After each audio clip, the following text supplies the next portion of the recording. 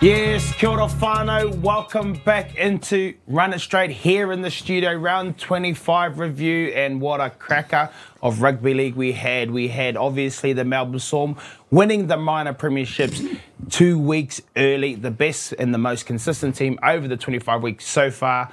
But before we kick off our show, as always, I'm going to do something a little different here. I'm going to go front to back. I'm going to go Willie, Kora Rumours, you're in the house. We've got Dills over there, and then we've got the man with all the energy. And wearing, yes, there it is, and wearing the Canberra Raiders shirt because of the upset. Erin, welcome in, brothers. Morning. We good? Excellent weekend. Yeah, I'm pretty good. You guys have a good weekend? Yeah, great weekend of footy. As you said, Melbourne got the minor premiership. Battles for the 4th position. Battles in the 8, battles at the bottom, battles everywhere. Big couple of weeks. How good's that, eh? I can't wait for this one. This is going to be a cracker, and there may be some mitigations going on here, but enough of my talking. We'll bring the man straight in. He has all the ideas. Erin, what do we got, man? Well, today we'll kick off the show with our news as usual, and first up we've got some re-signings news. So for the Roosters and the Cowboys, the Roosters, they've re-signed both their origin forwards, Connor Watson and Spencer Leniu, on 2-year contract extensions each, which is good for them. And then the Cowboys have extended 1 year each for Jake Clifford, obviously played very well in his time, and Semi Valame as well. What do you guys think of those re-signings? Yeah, I think the Roosters one's perfect. I think they've got a bit of money now to be able to upgrade a couple of these players and extend their contracts, and two key players, I think, obviously on the back of their performances and what they can bring and deliver, and the versatility, especially for Connor Watson, to the club and where the position that he can play. I think he's played in the centres as well, so he can play through the halves in the middle of the park, could play hooker, can play 13, mostly could cover front row if he had to. And then obviously Spencer Leniu, we all know that he's mostly, if not the best player that comes off the bench that brings the impact and has an opportunity that of late that's been starting as well. So I think, you know, some couple of great signings for the Roosters. Those two boys are key. And obviously Jake Clifford, you know, after his performance last week, well, not the weekend just gone, the weekend before, outstanding. I think it's a great signing. Got a great boot, great young kid, got some good talent and got good players around him. I think they're all great signings for both clubs. Yeah, agreed. Especially for the Roosters. I dare say Connor Watson would have been a cheap pickup from Newcastle at the time, coming in, add some versatility that he's given. But in that, when he came, he was challenging the likes of Lachlan Lamb and Drew Hutchinson, you know, for game time. But over the course of his time at the Roosters, he's gone bigger and bigger with his performances. I dare say the Roosters would have liked to have signed him a little bit before the Origin series. You know, his value just went through the roof after his Origin debut and what he did during that series to come through. I underrated him, for one. He was outstanding in Origin, and my opinion of him definitely changed. So I dare say he's picked up a lot more in his contract than he would have before the Origin series had come. So he's going to be great for them. Spencer Leniu, one of the players of the Origin series for me. His transformation, especially being able to start games in the absence of Jared Waerea-Hargreaves for the Roosters, is become a better player at the Roosters. He stepped up, he's playing a lot more game time and been effective for the game time that he's been given. So, yeah, great keeps for the Roosters. I really like the signing for the Cowboys as well, Jake Clifford, timely. Again, come in when Chad Townsend got dropped, plays really well last week.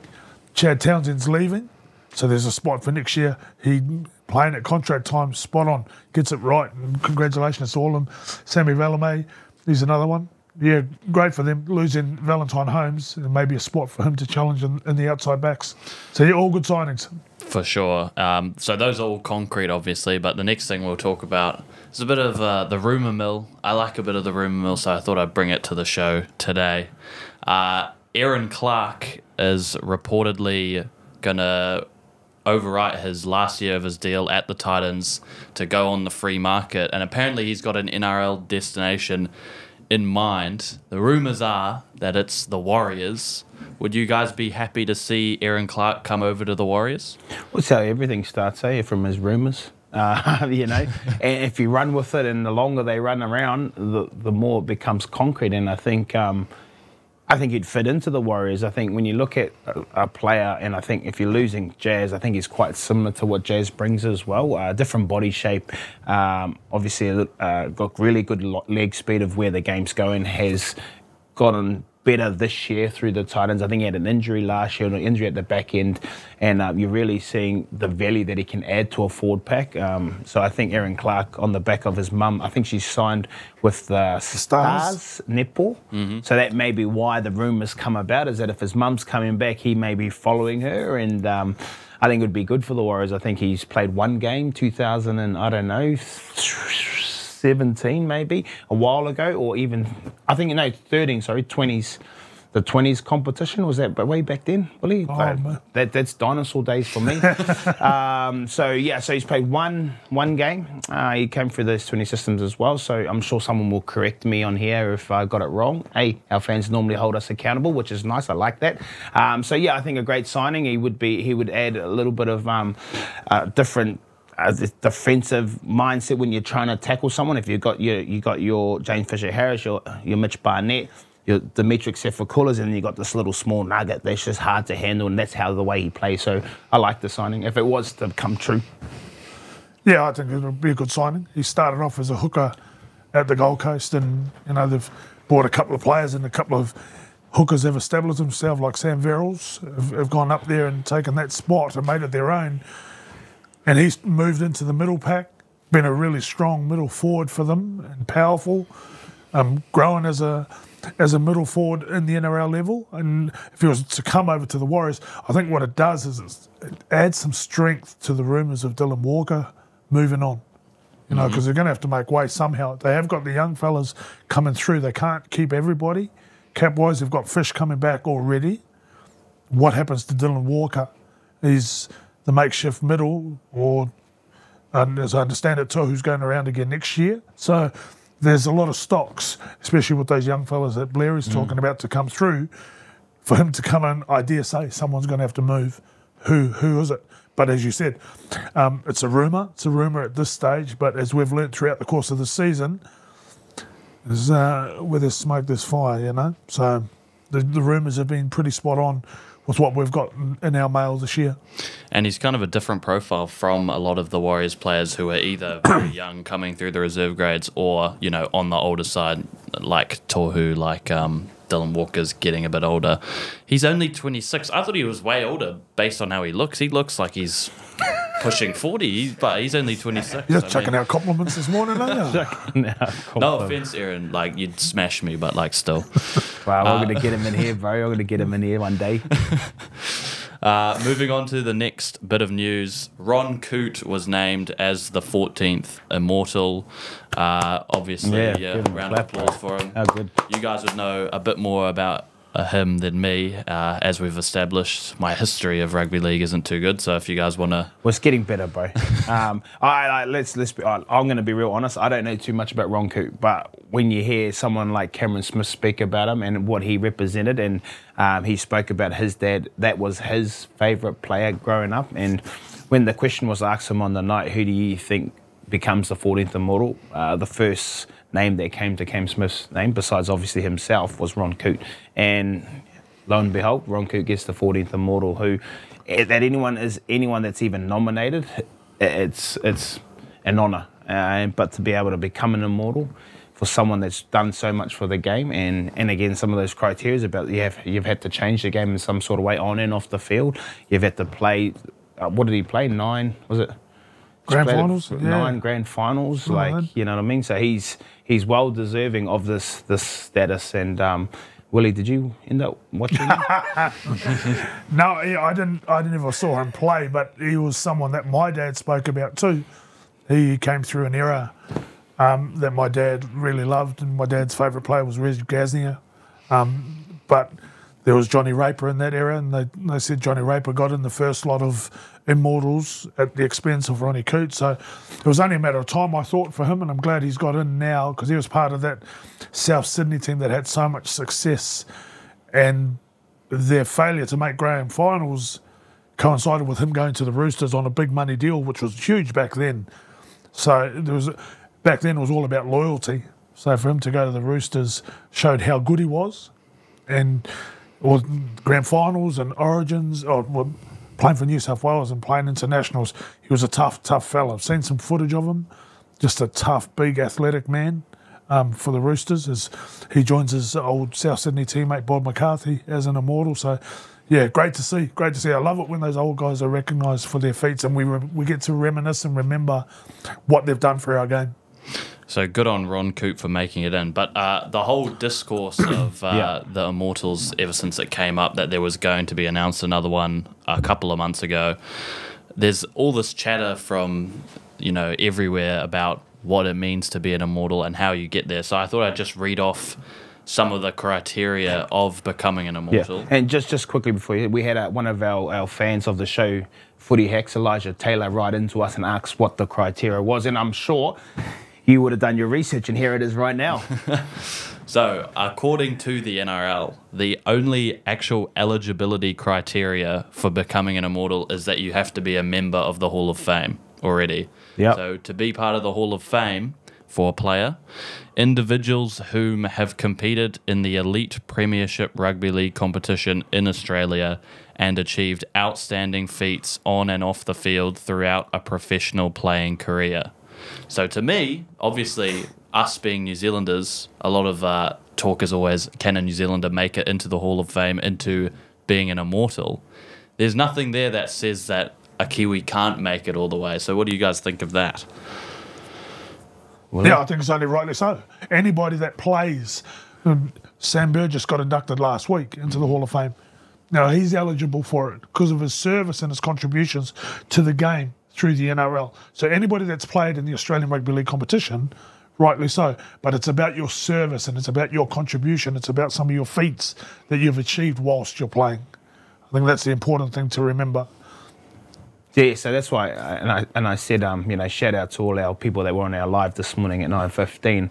I spoke about someone for the future, and when you look at the criteria, I spoke about James Fisher-Harris, and yes, he's still got a long way to go, but he played in what could be his 5th grand final. He's won 3 grand finals already. Could be going to win 4. If he was to win 4, I even think 3's mean enough. So he goes on to play in another grand final. If he was to win that's 4 grand finals consecutively, and also plays 300 games for a New Zealander.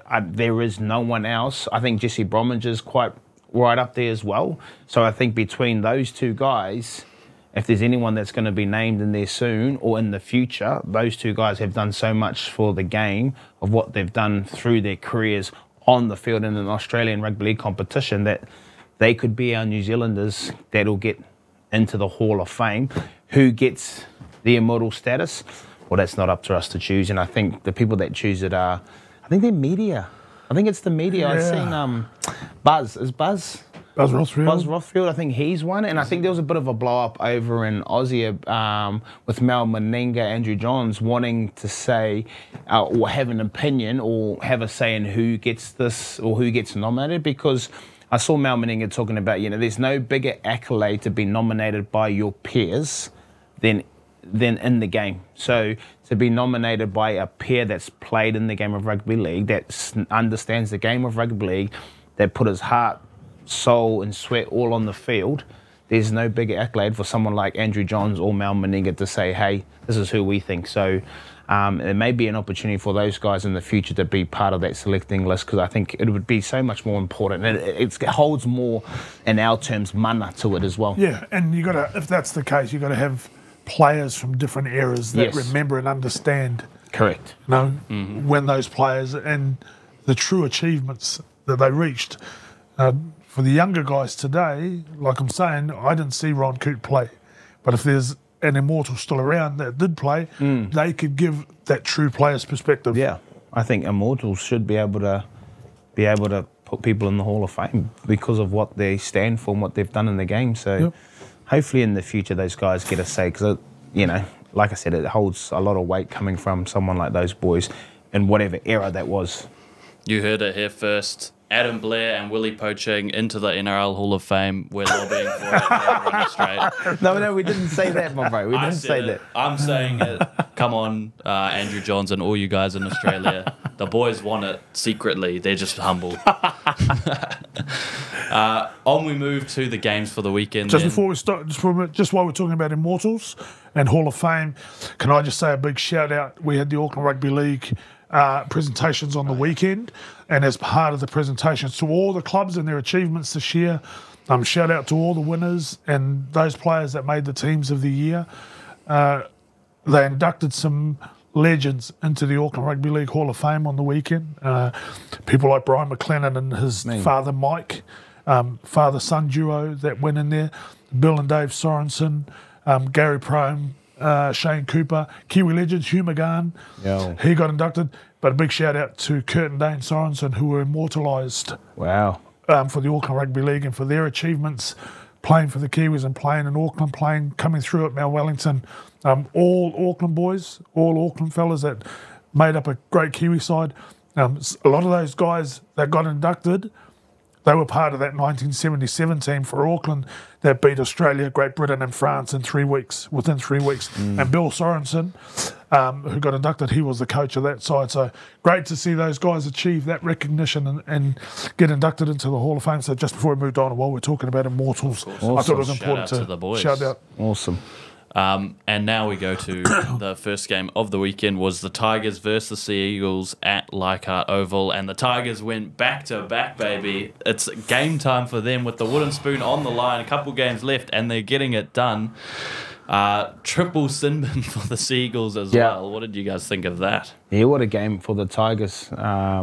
It's in this competition, so many teams are under pressure, not only to perform well and win games, but to put themselves where they sit on the ladder. This game for the Tigers, obviously battling that wooden spoon.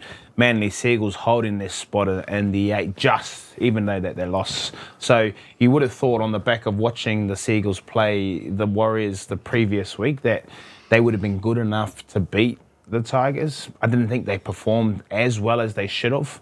Without Tom Trbojevic, they don't get himself in their game. And yes, the 3 sin bins don't help in the game. Unfortunately, it's not, for this time in this game, the Tigers were able to keep their people on the field and play some decent footy. I think, we've spoken about Lockie Galvin and what he's been able to create. I like what he does when he shifts the ball. He's a direct runner, he's involved. And then on the back of Api Coruscant, who does all the work through the middle of the park and then allows those guys to run their shape out wide. And these young kids, and I guess everyone's speaking about them now, and what Benji's been able to create is, over the last few weeks, they've created a bit of consistency around their individual performance. I think nothing goes without saying is Aiden Cesar has helped a lot of those young boys in their spot with his kicking game and putting them into the right positions. The Fainu brothers, the three of them get out there this week. They're quality young kids. And we've always known this year that they're going to have some young kids. It's going to be a bit of a tough grind. Luckily that they've come out this other end. I think they're going to be better for it. Again, defence is always going to be the Tigers' problem. If they can work over the off-season, they're going to put themselves in better positions. But another great win at Leichhardt in front of all their home fans. Benji Marshall was pumped. Api was a big part of that, and another great win. Yeah, the thing I liked about them, they showed some composure. Even in the face of being 16-0 down and Manly having all the running at the start of the game, it was that man again, Api Coruscant, that scored the first try that started to stem the flow that Manly had. But they played really controlled. Their issue has been, and we've spoken about this all year, discipline. Almost every other week they've had somebody sin bin, which has hurt them massively. This time the shoe was on the other foot. Manly get 3 sin bin. They've got 2. They've got questions to answer on the back of those indiscretions, which I'll get to in a second. But the Tigers, fantastic. These young fellas, you're talking about the Fainu brothers, Lockie Galvin, another young fella that they've got in there, just going to be great for the future, great for their side going forward. And they're taking a lot of learnings out of the course of this year and some of the hard times and coming out to put two back-to-back. They've got a nice bye this week. They can just go for it in the last weekend, in the last game and chase it. All the pressure's on Para now for the wooden spoon. These guys, they're chasing it. They're in the box seat to finish second to last rather than at the bottom. So well done to Benji, well done to the Tigers and all the Tigers faithful for sticking with them. Manly, as I'm saying, they can't afford, and no team can afford any suspensions at this time of season, especially if you're looking at the top 8. If you're a team in the 8, you do not want any suspensions because that could dearly hurt you, or injuries. Injuries could be season-ending at this time of the year with 2 weeks to go. So, yeah, the teams like Manly got to keep squeaky clean. They've got to try and stay healthy if they want to do anything in the playoffs. Well, you speak about no suspensions. Corey Waddell is the one out of the 3 charged for the Seagulls that has received a 2 to 3 match ban. So he could be back for finals if accepting the 2 match ban. That's kind of a weird one, though, the reason he got banned, because from me watching it live, I thought it was Paseka all the way doing the heavy damage there. Yep. But he's got off with just a fine grade 1 careless high tackle to Waddell's grade 2. What did you guys think of that incident? Yeah, exactly what you said. I thought Taniela Paseka was the one that contacted the head, but at the same time, they both hit something. And again, it's the officiating that we're talking about on what we see is what, as fans, what we think is right doesn't necessarily coincide with the refs or the video refs say. So, and like Willie said, it's this time of the year, you want your best players on the field consistently, because it's the most important part of the season. Is you've got 2 more games to go and you want to be able to hit the ground running. Someone like Tom Trbojevic, who has been, since he's come back from his return, he played 1 game in the centres, put him to fullback. He's been a different player. You've seen him take that carry when he scored that try on the 5th. He does this consistently. Picked out the fullback, ran straight over the top of him, bumped off someone else that was standing there and scores a nice try to bring him back in the game. So he's going well. They're lucky that he's on the field playing the way he is. And if you lose anyone this time of the year, you're going to find yourself struggling when it comes to these bigger games. Yeah, you talk about them coming back, and they had a moment there to win the game. They had an opportunity to attack and come up with an error, and the Tigers go down the other end, and then Samuel Afine, who ends up getting the last try with seconds left to close it off for the Tigers. So Manly were there or thereabouts, but the Tigers just too good. As I said, they were really composed throughout this game, which shows to me they've learnt and grown a lot. And speaking of them learning and growing, Aiden Caesar picked up a shoulder injury. I mean, they only have 1 game left after this week's bye, so he may well just be done for the season. That will give that last game 1 more chance for Latufainu and Lockie Galvin to run the show for the whole game. It's against the Eels. How do you guys see that game going with what they've learned over these past 2 weeks? Yeah, well, if he's not well to run that last game, then you'd play those 2 guys because they are the future. Although I think they might be in a good position because they've got the bye. So I don't know if they lose, are they a chance of getting Spoon? You know what I mean? So depending, you don't want to get the Spoon, but so if he's not good to run, then you're putting in your halves or experimenting on what you've got for next year, along with obviously Jerome Luai, who comes in as well. So I think the kids can get it done. They are playing some exciting football, and it's the last game, so you treat it as your grand final. It's the last time you played together as a team. It's the last hit out for the season. You want to go out with a bang because if you lose that last game, she's a long off season before you get back to trying to train again and then rectify what you did last year. So go out on a bang. It could come down to this last game. Yeah, we talk about how important your spine is, right, and to your side. But even more so, how good Api Coruscant has been, especially when he's got those 2 young halves that you're talking about. But then they've got young Mason coming at fullback, who's outstanding. For them to get around the park and be in the right spots, that comes down to the experience and the nous and the quality of Api Coruscant and how good he is as their leader. But he's just another one. Young Mason, we're talking about Jai Gray and Trey Fuller, some of the young fullbacks, and Fletcher Sharp as well. So the game of fullback stocks are outstanding. He was good. The little white headgear running around, he was dangerous. It's like Jai Gray. They look like quite similar players the way they play, but I guess this is where this new fullback models come in, and these smaller guys that are just tough and competitors just go for it, you know what I mean? And quite fast. He scored a nice try there as well. Spread it from on the right-hand side, he scores and he slides over, scores that try. So they're fast, they're tough, they're competitors, they go after it, which is pretty cool to see.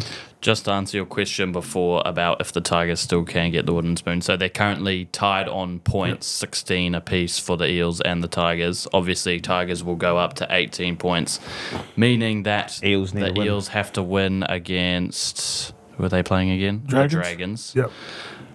that will make them level on points again. Eels have the points differential by about 60, which means basically if they're still tied, the Tigers have to win that last game.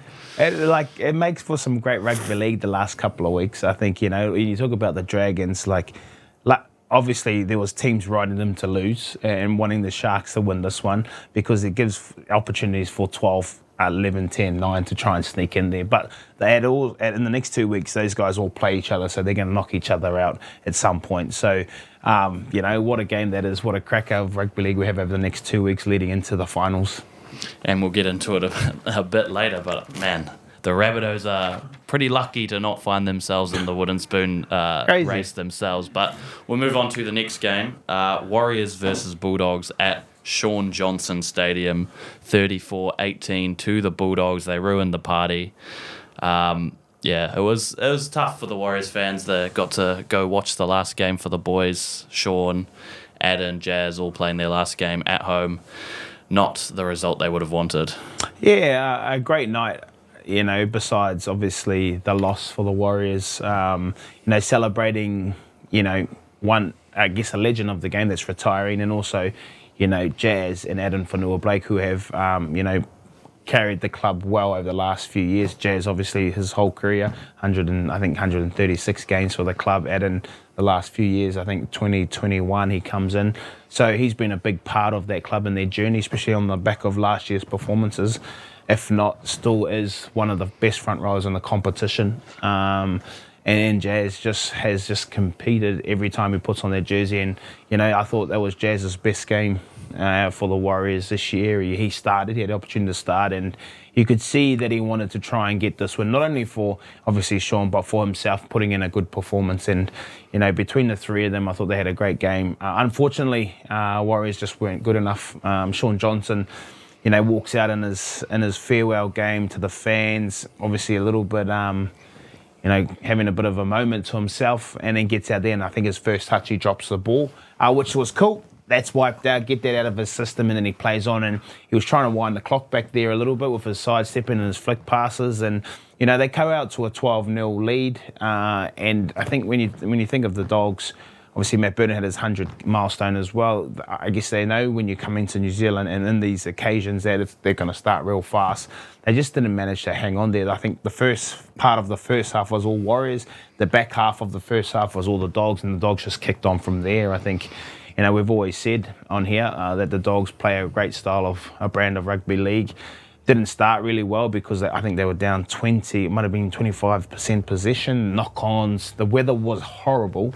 It was wet, it was cold. But once they got their systems and structures in place, they went on to kick on and win their game. Crichton was a beast with and without the ball.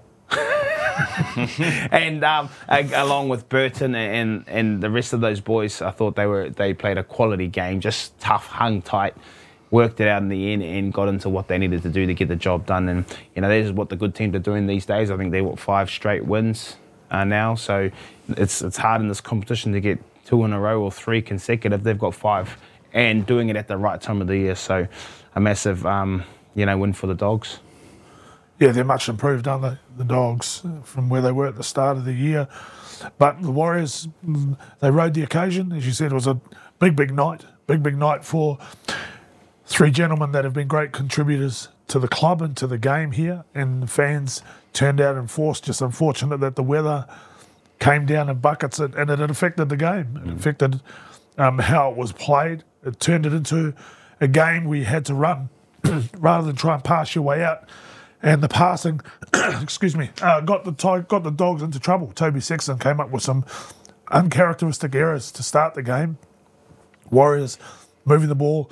I thought the try to Kurt Capewell was outstanding. Hit a beautiful hole, rounded the fullback under the post.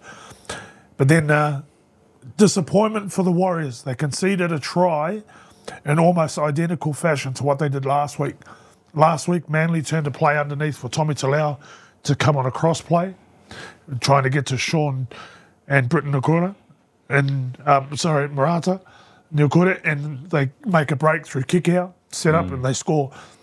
That's 2 weeks in a row. It's almost the same identical play, and showed they didn't really quite fix up an issue that they had before. So to repeat that is a worry. To repeat that is a concern for them. But then they go in at halftime 18-16 in the lead. Look like, we're going to turn it around. But Dogs just switched it on.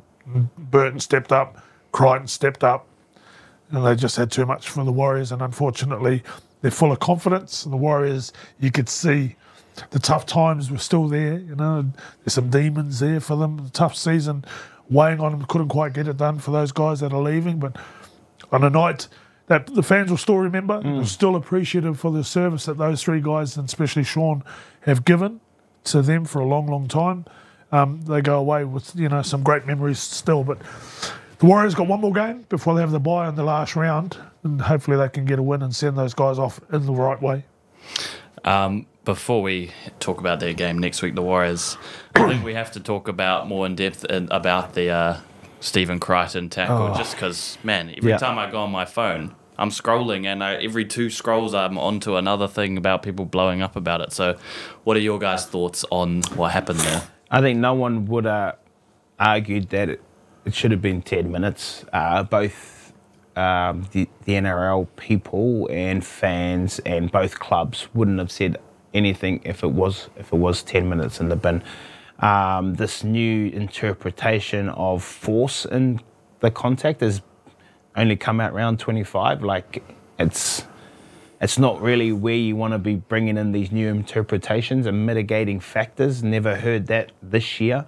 So when you talk about those things, if someone's slipping down, you swing your arm, you knock him out, is that a mitigating factor that he's slipped? So just because he slipped and you hit him in the head, does that mean it's only, a penalty? Like, for me, and where they've got to this year is most, you see penalties of just soft, like, I guess, for example, Rogers up in Suncorp against the Dolphins, he wraps his arm around his neck, they give him a penalty.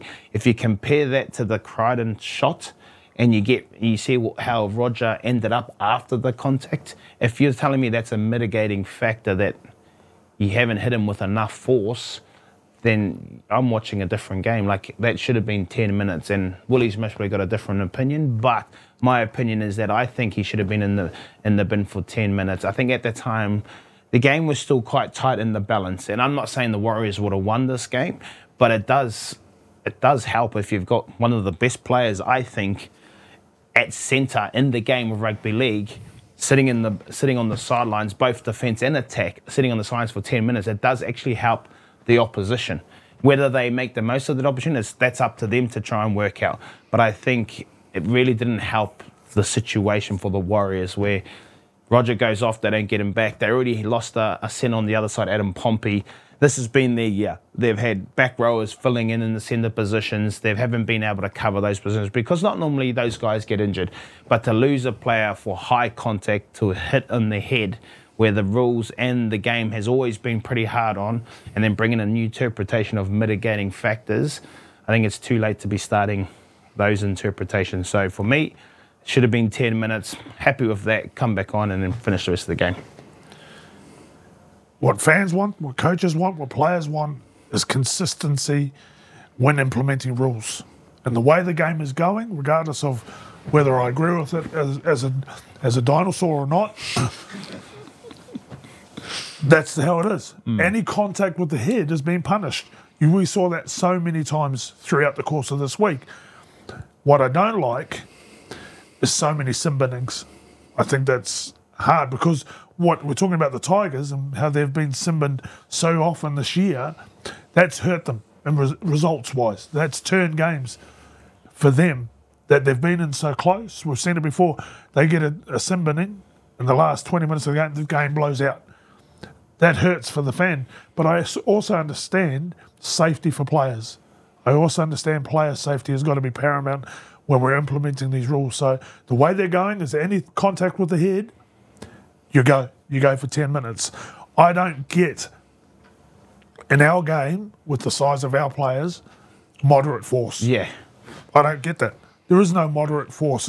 We play a full contact sport. We have a full contact sport where our players, we're asking them to go run 100 mile an hour into each other there's no moderate force. Well, no one goes in there half pace. No. No one goes into contact half pace because you'll come off second best. That's right. So there is no such thing as moderate force. You go in there to try and tackle someone, and if you get it wrong, you get it wrong. And we've spoke about this all the time about maybe lowering your contact. But this is from centres jamming on fullbacks. But it's the same thing as if you're going to tackle some big fella running at you or a back five who now bring the ball back just as hard, you've got to hit him under the ball. Like this is how it is. And back to what we're talking about with Crichton, my argument in the immediate was he stepped in and it looked like Roger hit his arm. But if Stephen Crichton moves to his right and keeps space, because he had nowhere to go left, he was into his next defender. If he goes right, Roger goes through. So he was never going to go anywhere. But regardless, he made contact with the head. And at that moment in time, it needed to be 10 minutes, looking at everything that went on in the weekend. And as NRL have done, they've dropped the referee from the bunker because of the decision he's made. And I think that says everything about what we're trying to do. Any contact with the head, regardless of how it goes, we're in that position now.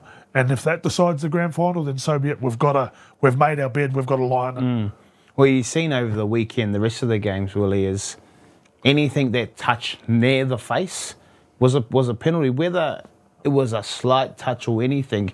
Even if it slipped up from their shoulders and went up to the head, they were given those penalties on nearly yellow cards. So, again, it's a reaction thing sometimes as well, and some people get it wrong. Obviously, in this instance, the video refs got it wrong. Like it's quite clear for everyone to see. I don't know how people get it wrong, but again, the rules are you can't touch anyone in the face, whether it's moderate contact or force. It's still contact to the head, and long are the days where you could do that, because when I was playing, that was play on. If someone was slipping, it's okay. Now you can't touch the head. Those are the rules. So, you know, it's hard when and I see the frustration in Andrew Webster, obviously the frustration of the year, but also the frustration around the consistency of what the refs are looking for. How do they not pick up these things? So after the game, it was hard to listen into Coach Webster's conversation, because obviously he was disappointed in the result, disappointed in their season, happy for the occasion for Sean, but then the result, then some of those calls or officiating, and this is the first time I reckon I've heard him talk about the refs, and he didn't say it in the way that he was pointing the finger at the refs, he just was talking about the inconsistency around some of the calls. So he doesn't normally say too much about coach, or talks too much about these other factors that are uncontrollables. But this is the first time I've seen it, because I think the occasion was bigger than what happened. On a more wholesome note, how was it being in that haka for Sean? Yeah, so cool. I think, as Kiwis, as in our culture, as a Māori person, it's a sign of respect for someone that's, as a legend of the game. For any milestones, I think it's important for our people and our players who are of Māori or Kiwi heritage, or even Pacific boys, to go up there and show our respects to those players. I think I saw the Titans do something for Cameron on home soil. And a lot of the times you get opposition jumping in as well. And, I got a little farewell send-off back in my time when I finished up, and I think I played against Manly, and a few of the Manly boys jumped in there, and it's pretty cool. I think when you stand back and you take it all in and you watch from afar, you appreciate the support that you have in the game, but you also appreciate what you've done in the game to be able to create these friendships, to be able to showcase your talent.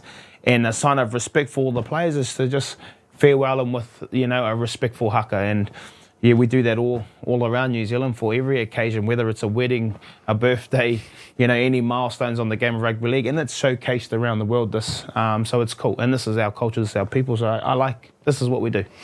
And for the last one on this game, going into next week for each of these teams, for the Bulldogs, they're playing the Seagulls. They'll be without Crichton due to his ban that he's received, and Kurt Mann fractured his clavicle. He'll be gone for the season. He won't play even during any of the finals. And then for the Warriors, you couldn't have written it better. They're playing the Sharks. Sean Johnson's old team, other team for his last game, and Adam Whanua-Blake's team that he's going to. Wowee. That's their last game of the season. Who bloody wrote that, mate? You're a genius. But they'll be without RTS, who got the concussion, obviously, and Adam Pompey with his knee injury. Is anything going to change on the ladder with those games? Do you think the Bulldogs push into the top four? And that's a big loss for the Bulldogs. I think he's part of their middle service, and I think this is where the game's gone. The middle service player becomes really important. Coote Mann's he's been enormous. I think he's helped out a lot of that, the movement around the middle of the park through their forwards and then their connection to those halves. So I reckon they'll lose him. They've got the kid on the bench that comes on and plays for him as well. Forget his name all the time. Bailey Hayward. I think I said the same thing last week. Surely I would have got it right this week, eh? So I think, between Coote Mann and Bailey Hayward, they are the link to the middle of the park. They got some really good skill. They are the new style of locks. So they may not miss him in that thing, but I think as you get into the finals, someone of his experience and knowledge, I think he could help as well. But when you talk about writing scripts, those three guys, they still got a little bit of a farewell to go. Sean, I don't know if he gets through this week at training.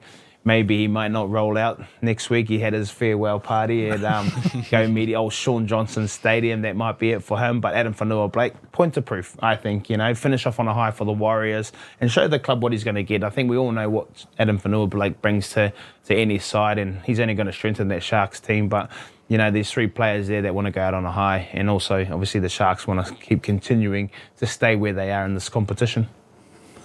Yeah, no, I don't think the Warriors hold back. I think they go for it. As I said, they didn't quite get to do it at home.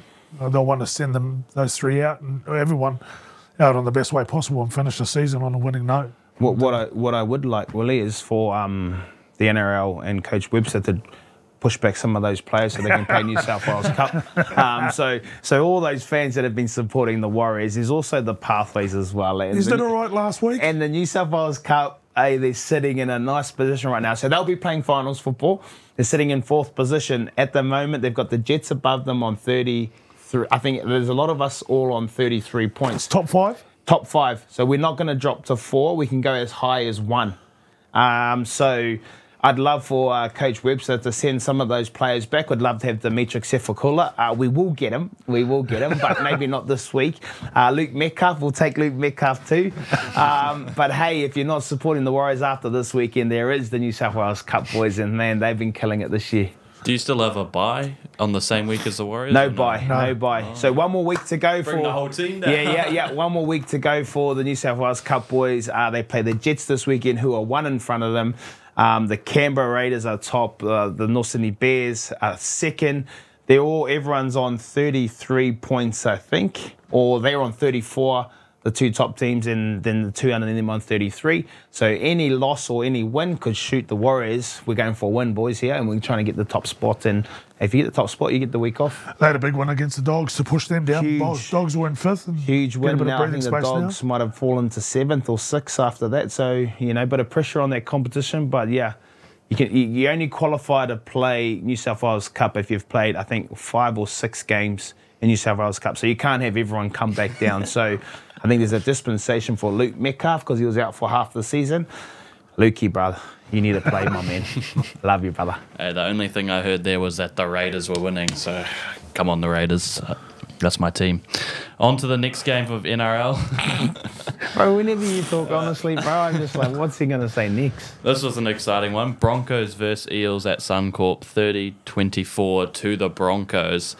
And according to Kevin Walters, bloody hell, they're definitely going to play finals football. They're still out of the 8 at the moment, but they've done the job here against the Eels, the second worst team, to put themselves on that path. Well, the Sharks done a favour to a lot of these teams. That's why he's still half a chance. But it will come down to the next 2 weeks for all those teams below the Dragons. What was it, 16-0 at half-time to the Eels, or 18-0 at half-time to the Eels? And I thought it was all over for the Broncos until the last 20 minutes, I think.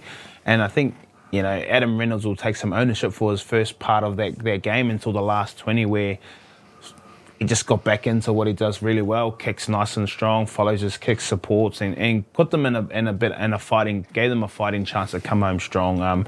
Wasn't the best game from the Broncos.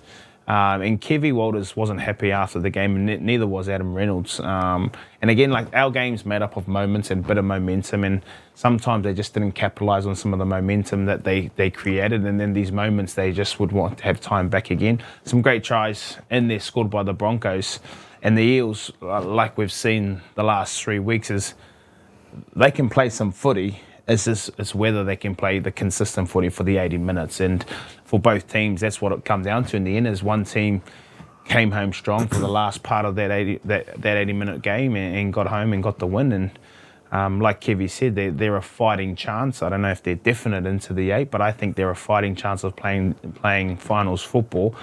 But they've got some key players out of that position, out of that team. And so those key players are big moment players.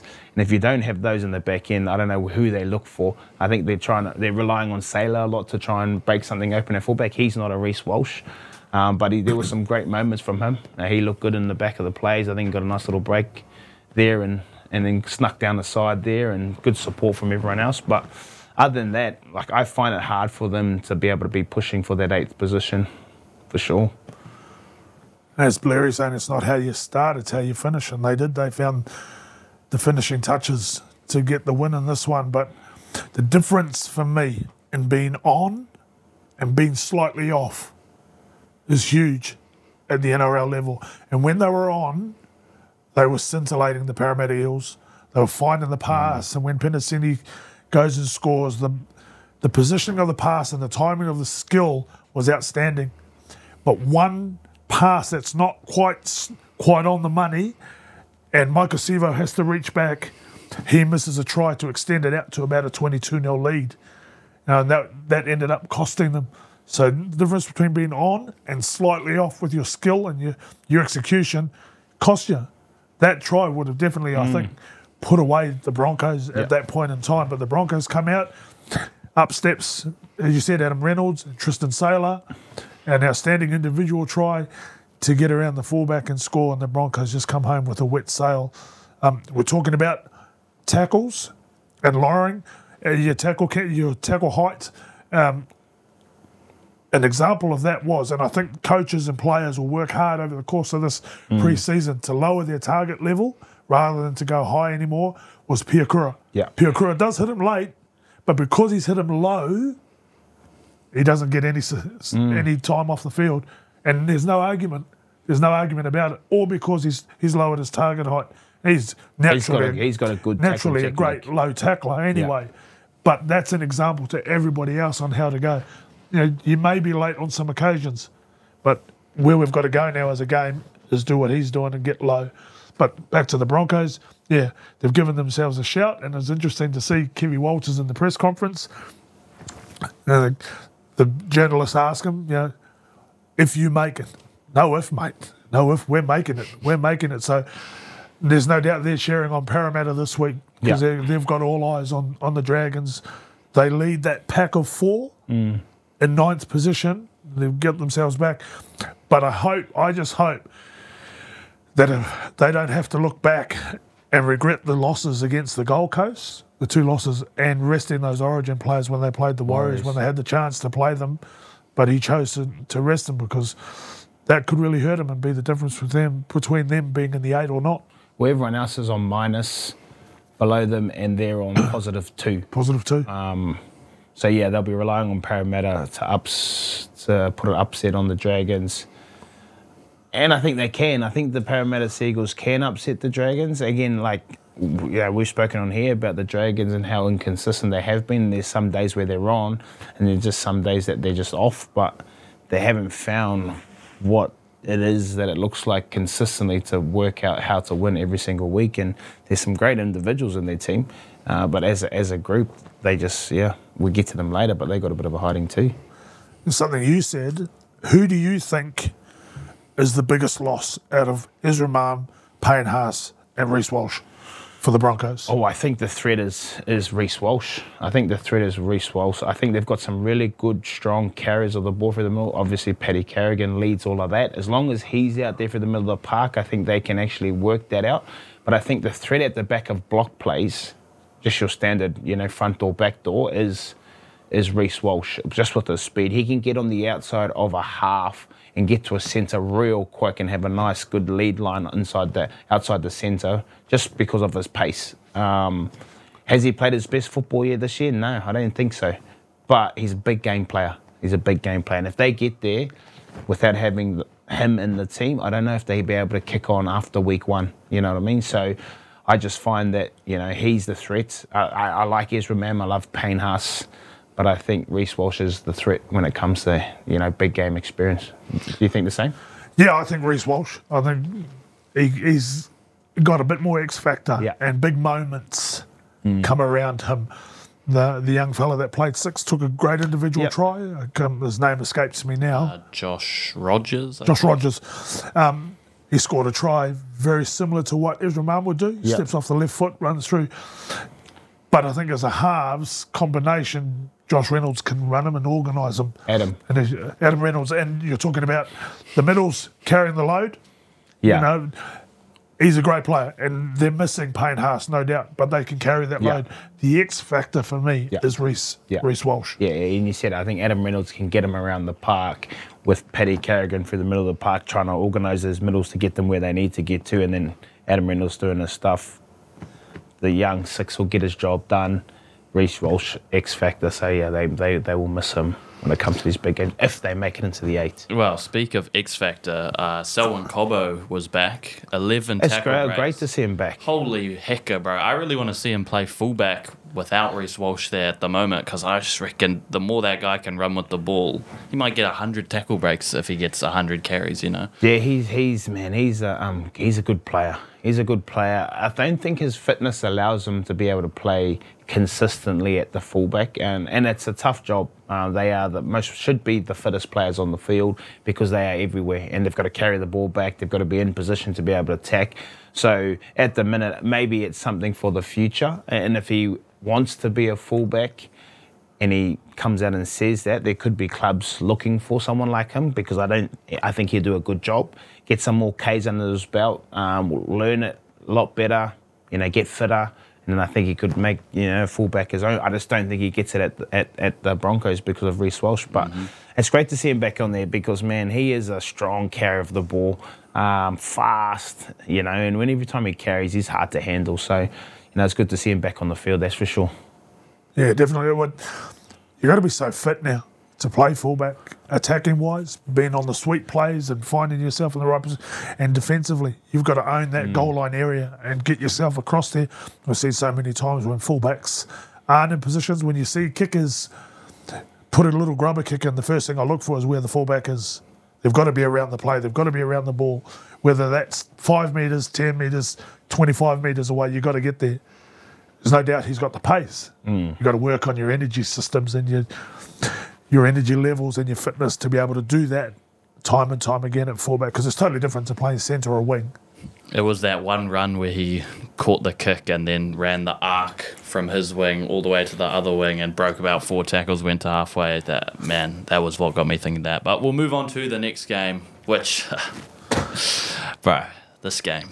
Raiders versus Panthers at GIO Stadium. 22-18 to the Raiders. Up the Raiders. Come on, the Raiders. Bro, he's going to ruin our show, bro. Straight up, honestly, for all those people that are watching. I'm a day one Raiders fan, always have been. Can we just apologize? I apologise right now for you people that have to listen to our mate. Honestly, bro, that is way off. But anyways, you keep going. Yeah, anyways. Have your moment. Elliot Whitehead's last game at home for the club surpassed Ricky Stewart's 203 matches over his 9-year stint there. Had a bit of a cry at the end. He was a bit upset, wasn't he? I was crying as well, just at home on watching my TV. But yeah, they got it done over the Panthers, giving them their second straight loss. Yeah, it was an upset. But when I think about it, this is what the Raiders can deliver, but haven't been able to deliver it consistently this year, eh? And the Panthers are down with a lot of players out. Obviously Nathan Cleary's their biggest threat when it comes to, getting them around the park. But although they don't have him in the team, they've been able to get the job done without him this year, and they've been consistent. And I guess that's what gives them so much more belief that no matter if he's not around, that they can get a job done. Luai is good at what he does. They were just very lucky at the end there, that intercept from Matt Tamoko that took the game away from them. So the game was in the balance. They were attacking the line. They were winning. You know what I mean? And that one opportunity, or that one moment, if you were to go back, do you pass that pass again, or do you choose a better option? Most probably. But you got to play the play, and that's what happens. He chucks that cutout pass. Was that Luai that chucked the cutout pass straight to Matt Tamoko? And I thought Matty Tamoko could have ran the length, but gave it to Xavier Savage, who I thought was a beast. Everything he touched, everything he did, his tries he scored, he was competing. And actually, for me, the best game I've seen him play this year, up against a quality side and some great outside backs that the Penrith Panthers have. So, you got to give credit to the Raiders, in a bit of an up and down season. They're still in the hunt, aren't they? They're still in the hunt? No, Raiders gone. They're still on 26. Yeah, so they're one of those teams. So, you know what I mean? Like, I think if you get a Raiders team in the 8 and they can put in, like, they've got some forwards in there and they've got some strike power through their team, they could challenge some of those teams as well. Whether they get to a final, I don't think they will, but they would, put people on notice and put a team on notice if they were to get in there. But Elliot Whitehead, obviously 9 years. Geez, I didn't know it was that long that he's been at the club for, but he's been a great servant for that club. He's put his body on the line. Ricky Stewart obviously loves him and what he brings. One of the, some of the better Englishmen that have come over into the game and stayed in there alongside, obviously, Sammy Burgess, James Graham, that has consistently stayed in the NRL and actually performed really well. Has he gone back to the UK now? Going back to Catalan? Going back to Catalan. Oh, where he came from? Wherever they get their money from, I don't know. But can I have some, please? I'll come. No, they don't want a washed up dude. But, go to give Channy a ring. Yeah, Channy, yeah. Oh, bro, Channy, watch this show too. We'll tag him in this. Alex Chan, bro. We'll get us over there, both Willie and I. But the Raiders, what a nice win for the Raiders, which then knocks, obviously, the Penrith Panthers down to the 4th position, obviously on the back of a couple of those other wins, the Sharks and the Roosters. Mate, this competition is heating up.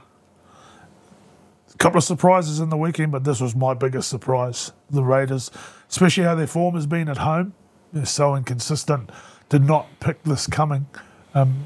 Granted, the Panthers had a couple of tries disallowed, one to Dane Laurie in the corner when they're just out of touch when it could have been a try. But they still had a shot. They still had a shot at winning it late on, as Blair said, had it not been for the intercept to Matt Tamoko, but completing at 90%, the Raiders had to be at their best. They've got to be at their best when they're playing these teams, and this is what they were. They pounced on the moments when the Panthers opened the door slightly. They took them. They took those moments to really punish them. I thought James Fisher-Harris was very, very good. Again, scored a great try. Was really, really strong. Good support play from the front row. It's nice to see. Yeah. It's nice to see middles pushing up around the middle. Okay, showed some pace from 20 out. I'll say 30 out, Fish. He took his try really, really well. And we've seen Moses Leota score some of those as well. So both of them have that ability. They'll still be dangerous when they get to the playoffs. They'll get Cleary back. But they're just fine-tuning. They came up with a lot more offloads, the Panthers, than what you normally see.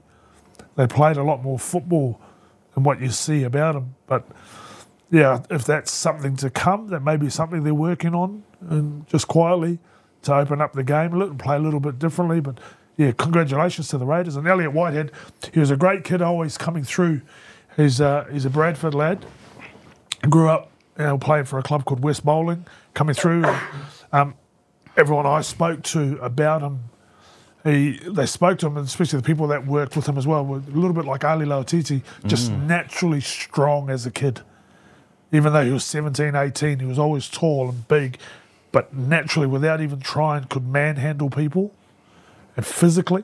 And that was a real strength of his, but he's grown into a fantastic footballer and a great servant to the NRL over the 9 years, and he signed for the Raiders from Catalan. He's going back there to finish his career, but I reckon he'll go back and live in Canberra when he's done, such as the highest team that he goes, and he's settled there, he loves it there. So it was interesting to see Ricky Stewart's comments about him, and spoke a lot about the character of the fella that when he comes back for old boys days, you just look for the crowd of people, that'll be Elliot, because everybody gravitates to him, everybody loves him, such as a good fella that he is. For the Panthers, I feel like we don't usually see Ivan Cleary go out and make statements to rack up his team in public, but he's made that statement that just to the media that they are not playing good enough, and he is not happy with how they've been performing for basically a while now. Yeah. And obviously, 2 losses on the trot. They've knocked themselves down to 4th place, taken the agency out of their own hands for the top 4 race. What do you think? Are they still what we know them to be, the Panthers? Well, the thing is, they haven't played the type of football for the last month. I think when Cleary come back his 2 games, I think he wins the game on his own. You know, that drop kick, and then the Redcliffe game as well. Like when he come back, he won those games for the Panthers. So when he talks about, you know, not being their best, I think he's spot on. Sometimes for coaches, if you put it out there, you're trying to get a reaction from your team, and whether it's more so that they go, oh, hold on a minute, you look within and go, yep, we're not actually playing well, but making sure that everyone understands that as well. And they say that you don't, you know, people say they don't listen to the media or read the papers or see it, but players subconsciously, or if not, look at these things and understand, and they would be having a deep look at themselves, and they know that they're much way better than what they're performing.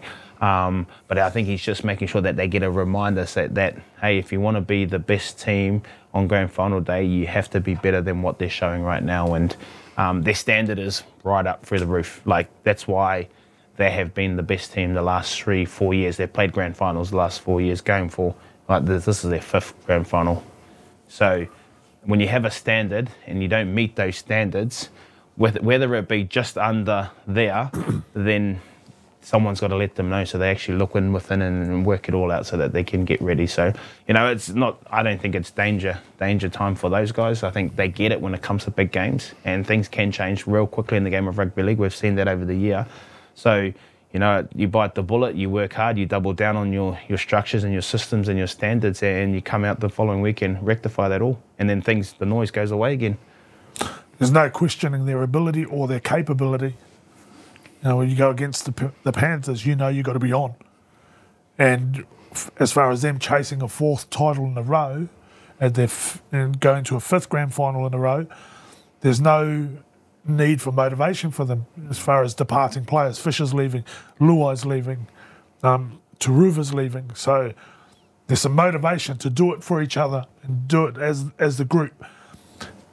My question will be, is the hunger there? In those moments when the game gets tough, you know, and the game is tight, are you hungry enough to keep doing it? Can you fall back on what's got you the last 3? Is it there? You know, are you really hungry for number 4 as you were for 1, 2, and 3? Mm-hmm. You know, because the other teams are hungry. Melbourne's hungry. Are they as hungry? That's going to be the question that needs to be answered and will be answered through the playoffs. Well, you know, for me, the Melbourne Storm have gone under the radar to sit at top of the ladder and win the minor premiership. I don't think that really, you come into this year, no one's talking about the Melbourne Storm. Everyone's talking about the Penrith Panthers and how they can go for the 4-peat. And I'm guessing they're thinking that as well. But what they would understand is that every game that they play is a tough game because you are now the hunted. And teams turn up, no matter where you're coming on the table, whether you're last or the top. Teams are coming for the best team in the competition, and the best team are the Penrith Panthers because of their history and what they've been able to create over the last 4 years. So for me, the Storm have gone undetected, sat under the radar, and if you look at their squad over the year, have not had their best players on the field. It's only been the last maybe 2 weeks that they've had their best players on the field. And then all of a sudden, boom, they've got minor premierships wrapped up with 2 weeks to go. And the Penrith Panthers, everyone's talking about their little slip and their fall off it. No Nathan Cleary. It's because teams are turning up to perform and play their best footy against them. And, you know, so the Storm just keep doing what they do and no one's talking about them. And I don't think anyone will still talk about them because the Panthers are the team that everyone wants to beat, and the Panthers are the grand finalists from last year. So the pressure's on them. It's on no one else but the Penrith Panthers. But I think this is why they live for it. This is why they play the game. And I guess, like you said, every time they've played a grand final, they've played for someone that's leaving the club. They've lost so many good players over their time that I think same thing again. They'll do exactly the same to try and get them home and try and get the win and send these boys off the way they want to go. But they'll find it pretty hard, I think. Well, no one may be talking about the Storm, but I know. We'll move on to the next game, the Storm versus the Dolphins, and oh my God, they absolutely destroyed them. And I tell you what, give Jerome Hughes the Dally M right now, if only for the Mully. Come on, man. That was that was a mana play right there. That was. Love it, eh? Love it. How many meters did he run with his pants down? 15? Yeah. 15 man. meters. Didn't even stop once to pull his pants up. No. That's just too mouldy, eh? That's that straight Kaikara France. I'm mouldy, bro, and just keep going. You know what I mean? Like, And flick it back. yeah, and flick it back. And this is why the Storm are doing what they're doing, eh? Class all over the field that game. The Dolphins just weren't even in the game because the Storm didn't allow them to play any football. They've got strike over there. Herbie Farmer's obviously been really good for them. You know, Coote and Nzwarriors, Katoa, but I just don't think they allowed them to play the style of football that the Dolphins normally try and play, spread the ball to the edges, try and move them around. The Storm suffocated them defensively, and then the attack just went after them. You know, I'm enjoying Jack Howarth on the edge. At the start of the year, and there's always been big reps on. I think he's only 21, from big rugby convert. Didn't really get into the starting team through injuries, has found himself in the centre. He is a back rower, but he's been real consistent. He's strong, he's a big body, he's athletic, can score some tries as well. And then obviously I like my little mate, Sofa Longo. I just love what he does. He's a ball of energy. You know, when he gets his chance with the ball, he finds one-on-ones. He's got that many goose steps in his repertoire. It looks like he's just doing it in the air and not goosing anyone. But I just love what he does. He looks like he's having a little fun with it. And obviously on the back of Jerome Hughes, who we've spoken about, and then Harry Grant doing what he does. I thought Harry Grant was enormous for the Storm as well. And that backed that up was obviously Jerome and Cameron Munster. And Pappenhausen, like this is, I think, second game that they've all been together, like at the back end of this year. Like they've all had time on the sidelines, and I feel like, and I think we said last week, were they going to rest people? You can't rest that spine because they haven't had enough game time together. And now that they're building some consistency up, it's great to see them playing some football. And then obviously the big occasion, Big Nelson, 200 games for the club. Man, there's some big name players that have played over 200 games for that club, and alongside, obviously, there's Jesse Bromwich and Kenny. Those boys have been a big part of it. There was a big moment for all those ex-Storm players as well. And Big Nas come out the last month. I think it's been his best football. He's looking fit. He's looking strong. He's laughing over there because he must wants to take him to Samoa. I can see Willie smirking in the corner of my eye when I look at him, and I'm thinking, hold on a minute, I should not pump this guy up. Nah, he hasn't been playing that well, Nelson. But we'll still pick him. But he was a beast. You know, that try, yeah, and these are the hard things for people to tackle this guy like that close to the line. I don't know where you tackle him, but he just picked someone out and just ran straight over the top of him, scored a nice try, and he was pumped for it. So what an occasion for the Melbourne Storm to wrap up the minor premiership 2 weeks out from the competition being finished. It's a credit to that club and what they've been able to create over the years.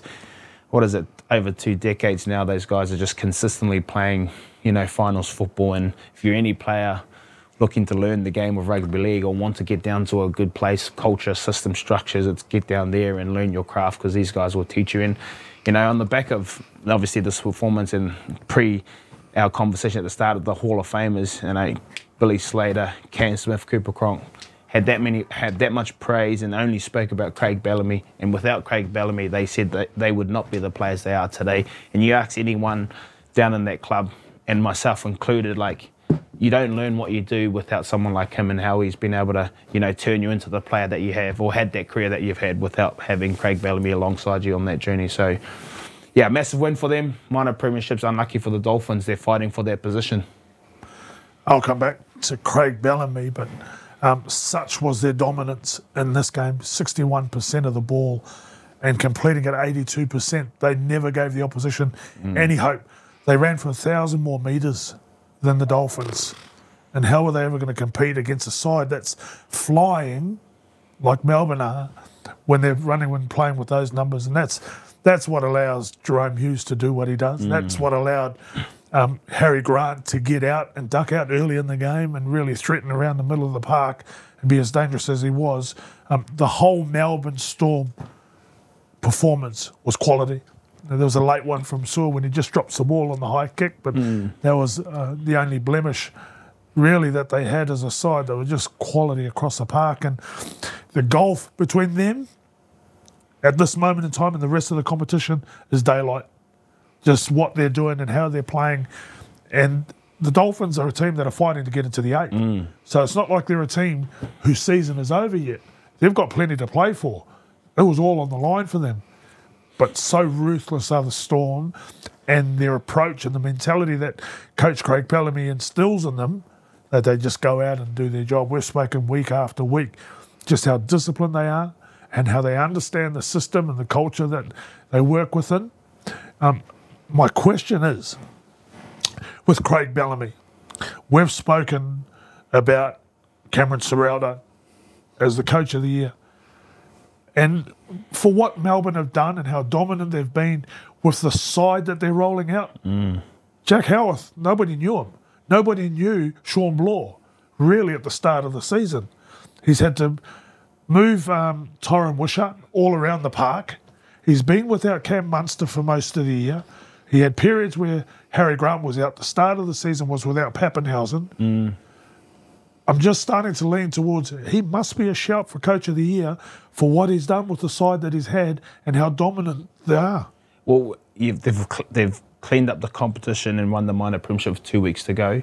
But I think, like, I can completely agree with what you said, but I think where the momentum is, it's with the Bulldogs. Yeah. And that's where everyone's focus is right now on how have they been able to do this over the last 18 months. But you're correct, when it comes to the Melbourne Storm, with all those players that they've had out, and everyone that they've lost over the years, whoever thought that they would still be where they are, playing finals football consistently over the 2 decades that he's been there. Like, it's unbelievable how he can have these players like Jack Howarth, like Wishart, you know what I mean, like Farlong, or where they come from, I don't know where, like Sean Blair, and still be able to win games, you know. It's crazy what that club can do, and I guess it comes back down to the culture of that place, but also, I guess, the people around that help get these guys up consistently every single week. And I get it, like, they all know their job, and literally when I was down there, that's all you had to worry about is get your job done. You don't have to worry about what he's doing. You just do your job, and everything kind of falls into place. So, yeah, I think they both go close to it. I think that, you know, between him and Craig Bellamy, it'll be a toss of a coin. Yeah. Like, you could toss the coin up and say, you know, and give them both the coaching of the year. You know what I mean? Like, I'm sure they can. So, yeah, it's crazy to see that these guys are still sitting at the top of the ladder with everything that's gone on this year and still have won the minor premiership with 2 weeks ago. It's crazy. Yeah, regardless, both coaches done remarkably well with the squads that they've had, and for the turnaround at the Dogs that Cameron Ciraldo has been able to finally fulfil. But yeah, I just thinking over the weekend, geez, that side's been through a lot, and what they're doing and how dominant they are, picking up that minor premiership. Geez, he's done a great job, Craig Bellamy. Do you still think? Again, Do you still think Melbourne Penrith grand final? Clarke coming back, yeah. If he doesn't come back? I think it's a different story. Yeah. I think it's a different story. Because they may end up I playing. think it could be Melbourne Dogs. Guess what? They may be playing each other week 1 of the finals. Penrith and Storm, and this would be this could be an interesting game. If they knock them out, the Penrith, whoever gets knocked out has to go the long way around to coming back. Right now, for me, I'm saying, like, and I've said Penrith, like, without Cleary, I don't, you know, I'm just trying to think, if without Cleary, they may not get to where they need to get to or be strong enough. But if you look at the Roosters' performances and where they're going, you look at their team on paper, they are a NRL premiership team. They could be the Storm and Roosters in the GF, maybe 2 big, strong clubs. Well, the Roosters are a strong club, but Storm just getting it done. Could be interesting. Anyway, we're just chucking it out there.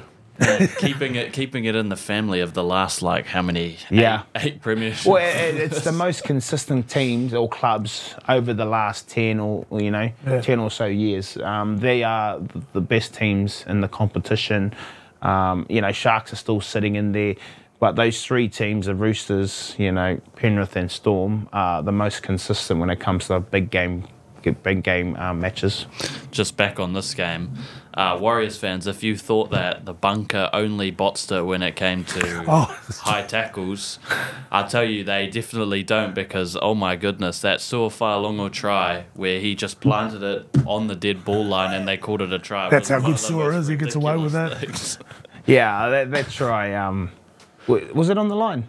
On the dead ball line, I'm sure. Yeah. So is the guy upstairs lost his job again? Sure. You'll know Annesley will come out today and clear up all these things anyway from the NRL and say, yeah, maybe it wasn't a try, but it's pretty clear, there's a little bit of white in there, but I think it was the motion of rolling it back maybe. Because when he flicks it back yes, up, the white grass, like stuck. Some of it comes up and falls off the ball as it's going backwards. Yeah. Anyways, that wouldn't have changed the result. Nah, yeah, that's probably what makes it a bit more forgivable. But. And that's you could say the same thing about the Warriors versus the Dogs, is that it wasn't going to change anything. So, what does it matter? Keep them on the field. It doesn't change the result. But in the fans' eyes and in the coach's eyes, it does. It plays in effect because you lost your best player. So, yeah, got to get that right, because come grand finals or finals games, you wouldn't want that try to be the difference in a big game. Jesse Bromwich got the HIA in his 337th game, obviously playing against his old team, hopping into the top 10 of appearance makers of all time. So well done to him. They also lost Cody Nikarima to an HIA, so they'll be in trouble next week against the Broncos, which is their season gone. Did they get category ones? I believe so. If they got category ones, they're both out for the week. Yeah, I believe so. Both out for the week, because that's what happened to Roger. Category 1, he's done for the season. So unfortunately, when the games are on the line, especially someone like, I guess, Cody, who's been a big part of where they've gone this year, the Dolphins, it's going to be tough. And then obviously losing a leader of Jesse Bromwich, so this could be it for the Dolphins this weekend. And then the last one for this game, which I just found funny, the stat. The Storm had 8 different players take at least one kick. So Hughes, Grant, Pappenhausen, you'd expect, and Munster, you'd expect taking kicks. Wishart took a kick, Fa'alongo took a kick. Josh King and Eli Katoa all took kicks in this game. And Josh King's kick was a forced dropout as well. Yeah, he's actually done a couple of kicks this year, old Josh King. And actually, the good thing about Josh King is when he's kicked, he's chased his kicks, and you don't just stand there and admire your kick. So he's chased it down and got it back. But yeah, there's a lot of different players kicking balls in that game. So you ever do any in-play kicks? Nah, because I didn't like. When say if it's a last tackle, everyone expects you to kick a ball. So why would you do what everyone expects you to do? Try and run the ball and get an offload, or draw and pass, or find the space, or look up. Because if you're on one side of the field, everyone's kind of working towards where you're going to be. And if you see space the other side, why wouldn't you just chuck the ball? I never did any infield kicks. I should have though. Drop goals. You reckon you'd have it in you, you're just down. I think if there's one thing that I would have loved to been able to do as a back rower, and the only little tool that I didn't have was a little kick in me.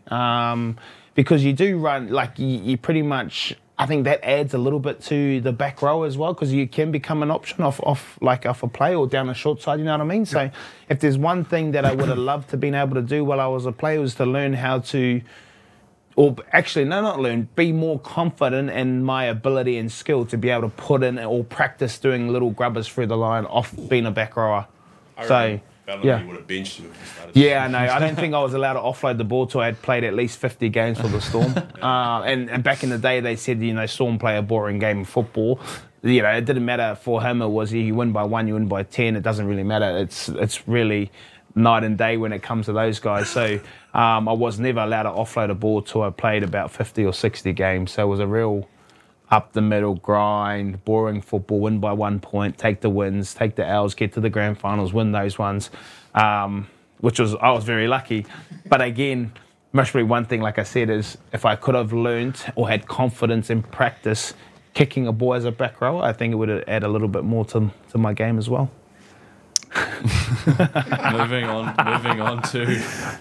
Moving on to the next game, Rabbitohs versus Knights at Accor Stadium, 36-16 to the Knights. Kalen Ponga and Dane Gagai put on a show against them, and the man, Seb Su'a, made his debut, which I will get into in a bit, but how do you feel about the game? Yeah, it was again, a team that's playing for something and still being a chance of playing in the 8. Those guys you spoke about, Gagai and Ponga, were pretty much, the difference. Ponga with his speed and his skill on those long shifts. Gagai with just being mouldy. Using his feet, being strong, being hard to handle, and then finding Fletcher Sharp, who is building a nice little resume into his short career at the moment. Good kid, can play some footy, can score some tries as well. So I think between those 3 guys, they were pretty good against Rabbitohs off the back of Jack Whiten trying his hardest. I thought, we've always said his best position is that 6th position, and I thought he played really well in those positions this year. He's tried hard. He's got sharp left foot. He's strong. He's powerful. He's a good runner. He's a runner of the ball. So I think, he tried his butt out, but unfortunately, for them, the Knights are playing for a little bit more and, outclassed them in the end of the class of Kalen Ponga. But again, I just want to talk about their halves. I think it's the 6th combination this year. Cogger and who was the other one? Crossland. Phineas Crossland, I think he's been a surprise package for me in the halves. He's been their 9. I thought he was one of their better 9s last year as well on their run, their 10 consecutive wins. I think it was close to getting a Kiwis call-up, but I think he had an injury.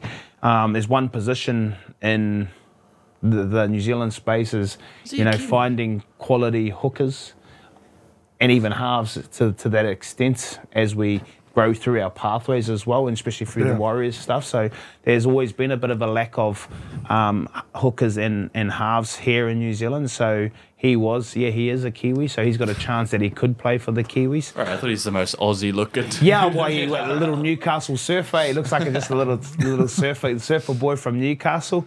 But I think, again, they're 2 new halves. I think Cogger was really good, took the line on.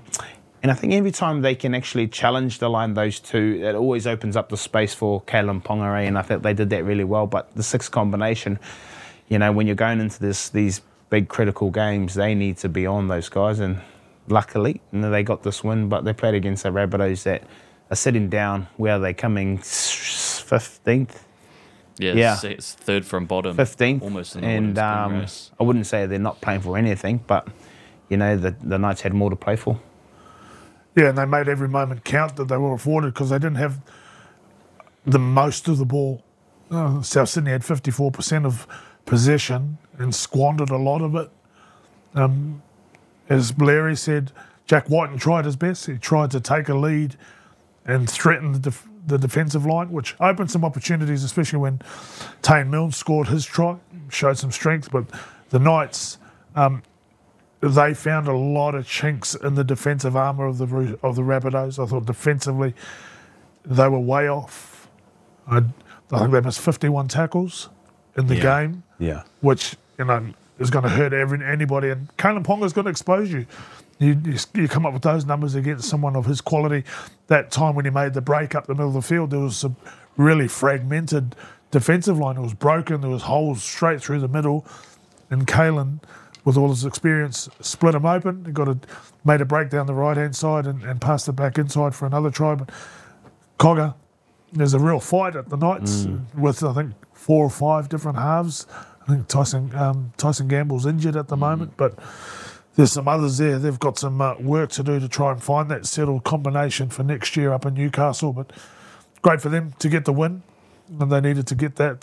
They're the other team that we're talking about with the Dolphins and the Raiders and the Broncos all on 26. The Knights are still within a shout, within a whisker of making the 8 at this moment in time. We'll see how the other games go and how their last 2 performances are, but they're still in there. They're still punching away. Dane Gagai, fantastic. I love him. I love that kid, the way he plays.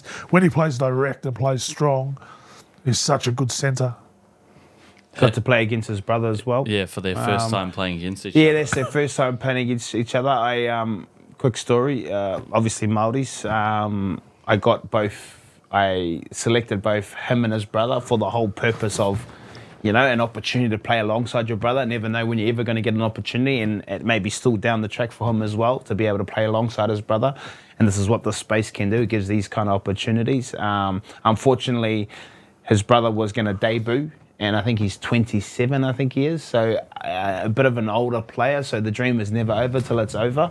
So got told that I selected him in the All-Stars team to come along and join his brother, which was pretty cool and special. He was so over the moon and pumped and wrapped, both of them were, and it was a nice moment for those two boys. And then getting told from his club that he's going to make his debut for the Rabbitohs, which I said, bro, like, he was conflicted. He wanted to play for the All-Stars because of his brother, and he thought it was a great opportunity to represent his family. But at the same time, this opportunity that you've built up all your life to try and play NRL, to get his debut game in Vegas, I thought it was such a great moment for him and his whānau, and I know that both brothers were excited for this opportunity. So yeah, a great little matchup, being able to take the field together and play against each other, hopefully in the future, and in that All-Stars game we get them playing alongside each other, and that'll kind of tie it all in together and bring it all back down to earth. Was there a clash of things? Is that what, could he not play? Well, you don't want to get injured, eh? And I guess this is the big thing with the NRL clubs in this All-Stars game is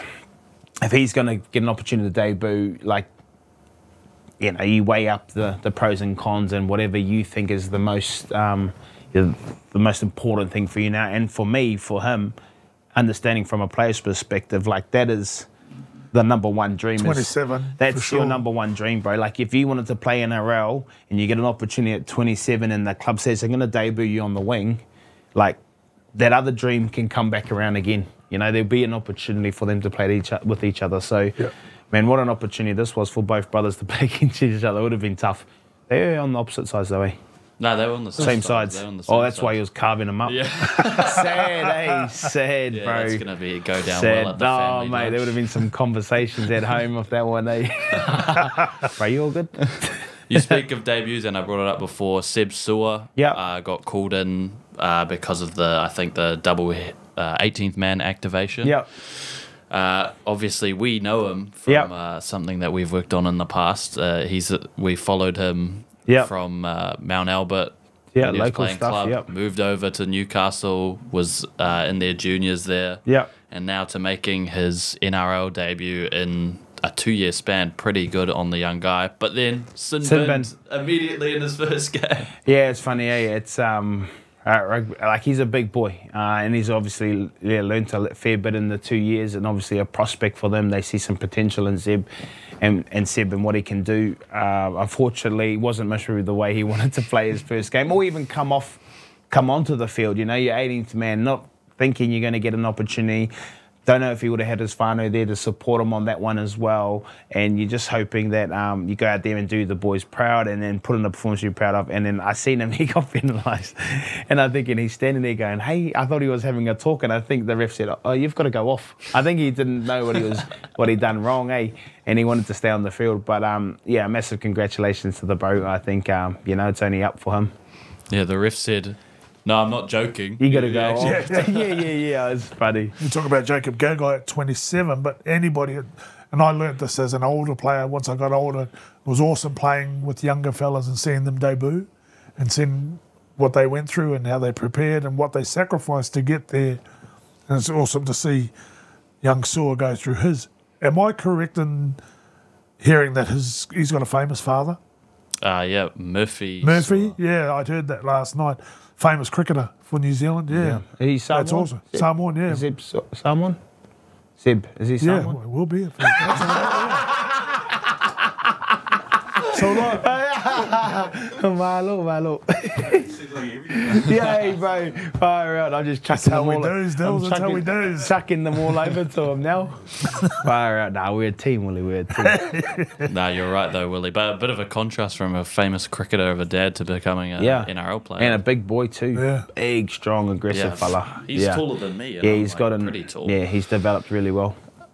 For the Rabbitohs, Cam Murray likely his last game of the season, unless they somehow get away with it, which I don't think is going to happen. But he had an enormous game despite the sin bin. 178 metres run, 53 tackles for 1 miss. We had a similar Standard. game. He had a similar game last week, and we spoke about how he's put his body and soul into their team. And you're talking about him looking tired and stuff because of the minutes he's playing and the amount of work he's doing for his teammates. And you don't expect anything less from someone like himself. But unfortunately for him, that's his season done. And, if he looks back on his season, he's going to say it was a successful individual individually, I thought he was really good for them through the ups and downs of that club this year, and has had to stand up in the media to face a lot of the criticism, not only of the club but some individuals as well. And he's defended his players like a captain would, and held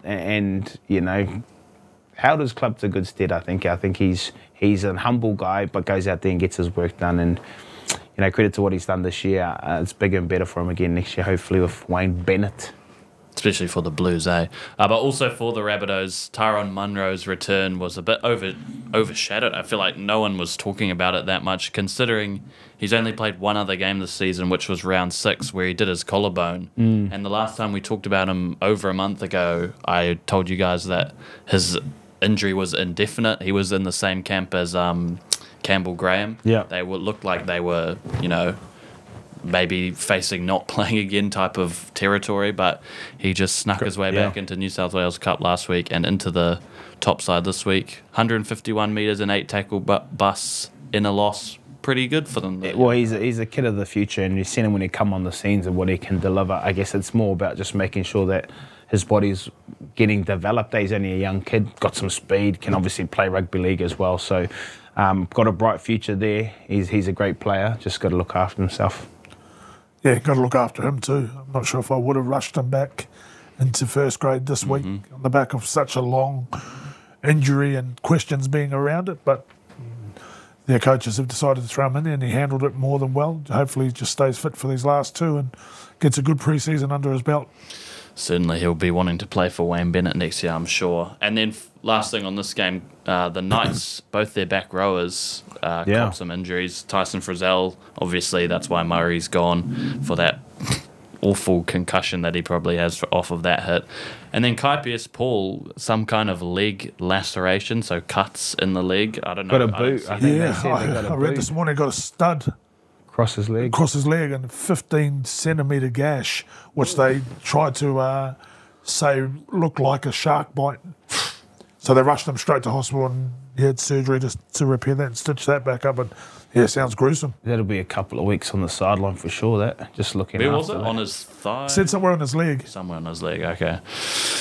Yeah. Well, hopefully that one doesn't hurt too much. That sounds painful.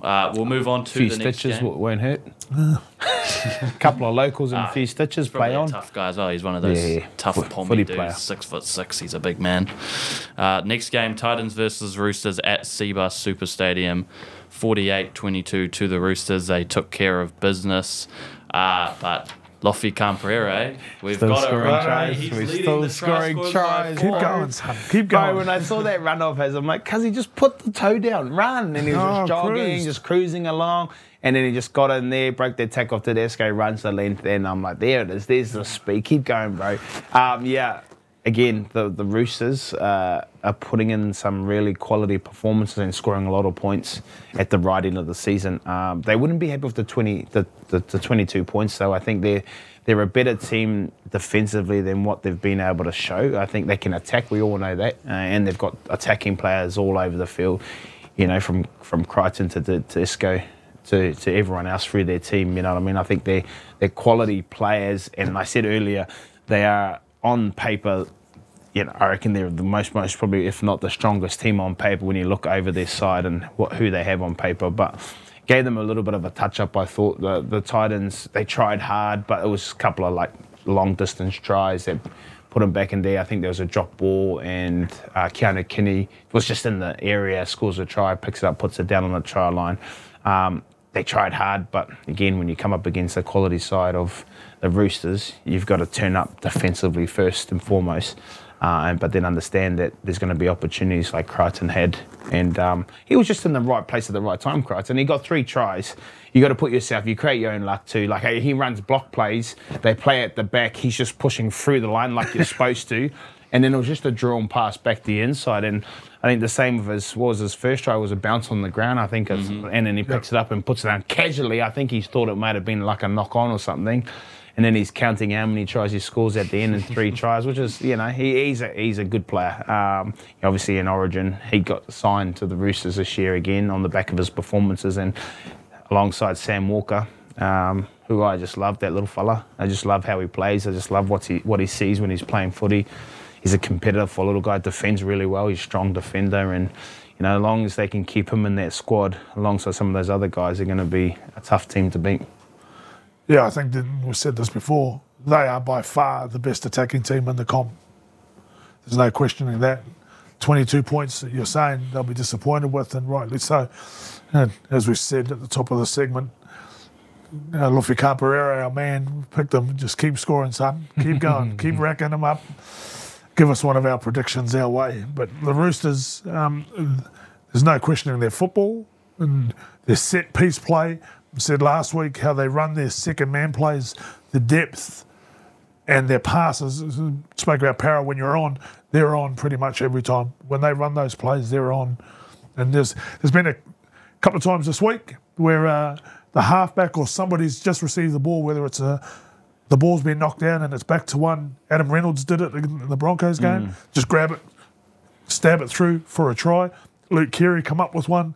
In this game, usually it's Sam Walker coming up with those sort of plays. He's still scored, Sam Walker, but some wonderful skill on show by the Roosters. I really like their play where Tedesco scored down a short side.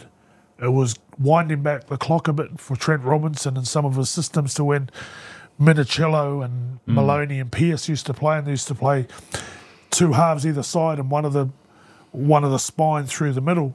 So and there was Tedesco this time just found himself on the short side, big three, took him on, scored the try. Great play by them. But we're talking about injuries at this time of year. Joseph Suaalii could be an expensive one. I don't know the degree of injury or severity of his injury. But what it did, it forced Satili Tupounua out to centre. Carved. He was outstanding. Gas. That try that he scored when he ran around. His hands were fantastic anyway. Yeah. He set up with quick hands out, centre's play, and then when he got the chance to make a break down there, just burned them. I don't think Keanu Kenny thought he was going to run around him. I thought, being a back row, you think, he's either going to run over the top of me or show him a little bit. Or step me back on the inside. And I think he showed him a little bit and he just took off. And it's like, holy heck, I didn't even know he had that much speed. But, with those centres going down now, he obviously falls into that centre category. And obviously with Jared Waerea-Hargreaves, I think, could be in some strife there. Yeah, and there's another one. Jared just coming on the back of that suspension, could be looking at some more time, unfortunately, because of his record. I reckon, his rap sheet. I reckon he might get 3 to 4 weeks, eh? He could do. That hurt them last year. Yeah, it hurts for the team. It also hurts for him because this is his last time playing for the Roosters. And, he's a big part of that forward pack. And when they play, his intimidation of the others alongside the other front rowers, and then having the man come off the bench, or even starting with Jared. You have Jared and Spencer starting. They are both two intimidating front rowers that go after the opposition. You lose your enforcer. Now you have to try and have someone like Spencer Leniu to try and be that person, whether you want him to be the enforcer or just get his job done. You know what I mean? It weighs up a bit of a problem there for the Roosters. And I just think with his carryover points and similar incidents, he may find himself sitting out for the rest of the season. It could be 3 to 4 weeks. I mean, Terrell May has had a couple games this season where he played 80 minutes of drop. So we're getting into these big games, though, you know what I mean? And you have to get your rotation right. Yep. And you're coming up against quality opposition. Every game's like a grand final. So whether they can play the full 80, he most probably could. But you've got to manage the rest of the players in your team. Just back on Satili, because his stat line looks like bloody prime James Tedesco almost. 1 try, 120 metres run, 2 line breaks, 3 line break assists, 3 try assists, 2 tackle breaks, 1 offload, and 20 tackles. Bro, that guy was doing it all. And then the other thing I want to bring up, Sam Walker has cracked 200 points. He's the 3rd player to do it this year, behind Val Holmes, who obviously had the week off, and Jermaine, who obviously got destroyed, didn't have a chance to score many points. So it's now 208 for Val Holmes, 205 for Asako, and 204 for Sam Walker. The Roosters have the Raiders and then the Rabbitohs left to play. Could Sam Walker be the one that takes out the point scoring medal? He's kicking well and he can score tries. He's at least 1 try a game. And then if they're hitting these 40 points plus or anything over 30, it's because of his kicking as well, you know what I mean? So he's definitely a chance of taking the most points for the season for any player in the competition. And, mate, for someone that the Roosters sent him back to reserve grade to try and find a little bit, got a few injuries in there as well, and then back out of there again and then back in, like he's been, I guess, persistence and hard work and then just listening and understanding what's needed of a player, but not taking away his instinct of playing football, is which I admire for a kid that's just come to the game with all the pressure that we have as in structures and systems and clubs and in teams. This kid still plays what he sees, and I think that's a credit to him and his upbringing through his family and his parents and what he's been able to create when he's on the field, but still being able to play in a system and a structure, you know. So, you know, I think he may go close to getting that one if they go on to, you know, getting more big scoring points. I found it quite interesting before the game that Trent Robinson steered away from any contract talk about Sam Walker. Mm-hmm. And didn't want to chat anything about whether they're going to keep him or whether he's going to take up an offer from the Broncos and some of the big money that's on offer for young Sam. And Trent Walker just straight back and said, no, I'm not going to talk about it. What I found very interesting. They have to take him. The Roosters have to pay the money from him, and they will find the money. You know, their Uncle Nick will find some money for this kid, and it'll be up to him where he wants to go, I think, at the end of the day. Like, I think there's going to be clubs that will be paying over $1 million for him, and the Roosters will be one of those. But it will be where he sees fit and where he thinks the best opportunity is going to be for him to play grand finals. I think if they play a grand final this year, like, the Roosters team changes again next year. Some of those key players, you know, Swali, Jared, Joseph Manu, all leaving. Luke Carey, do they still have the same team that's going to be able to compete at the end of the day? Like, you know what I mean? So these are the things that he has to weigh up, where it suits for him and how he thinks his future looks, whether you follow the money. But when you say follow the money, everything's going to be over $1 million anyway. So he's in a very good position. That's all I'm saying. Roosters win the contract. Does he get one of those 10-year deals? Yeah, you have to lock him in. I don't know if you'll say. I don't reckon they'll give him 10. I reckon they go 5. No, they did with Cherry Evans. Yeah, I reckon. I think they go 5. I think it's just smarter to go 5 because you just never know. You know what I mean? Like, the smartest option, but even 5 years, that's $5 million plus.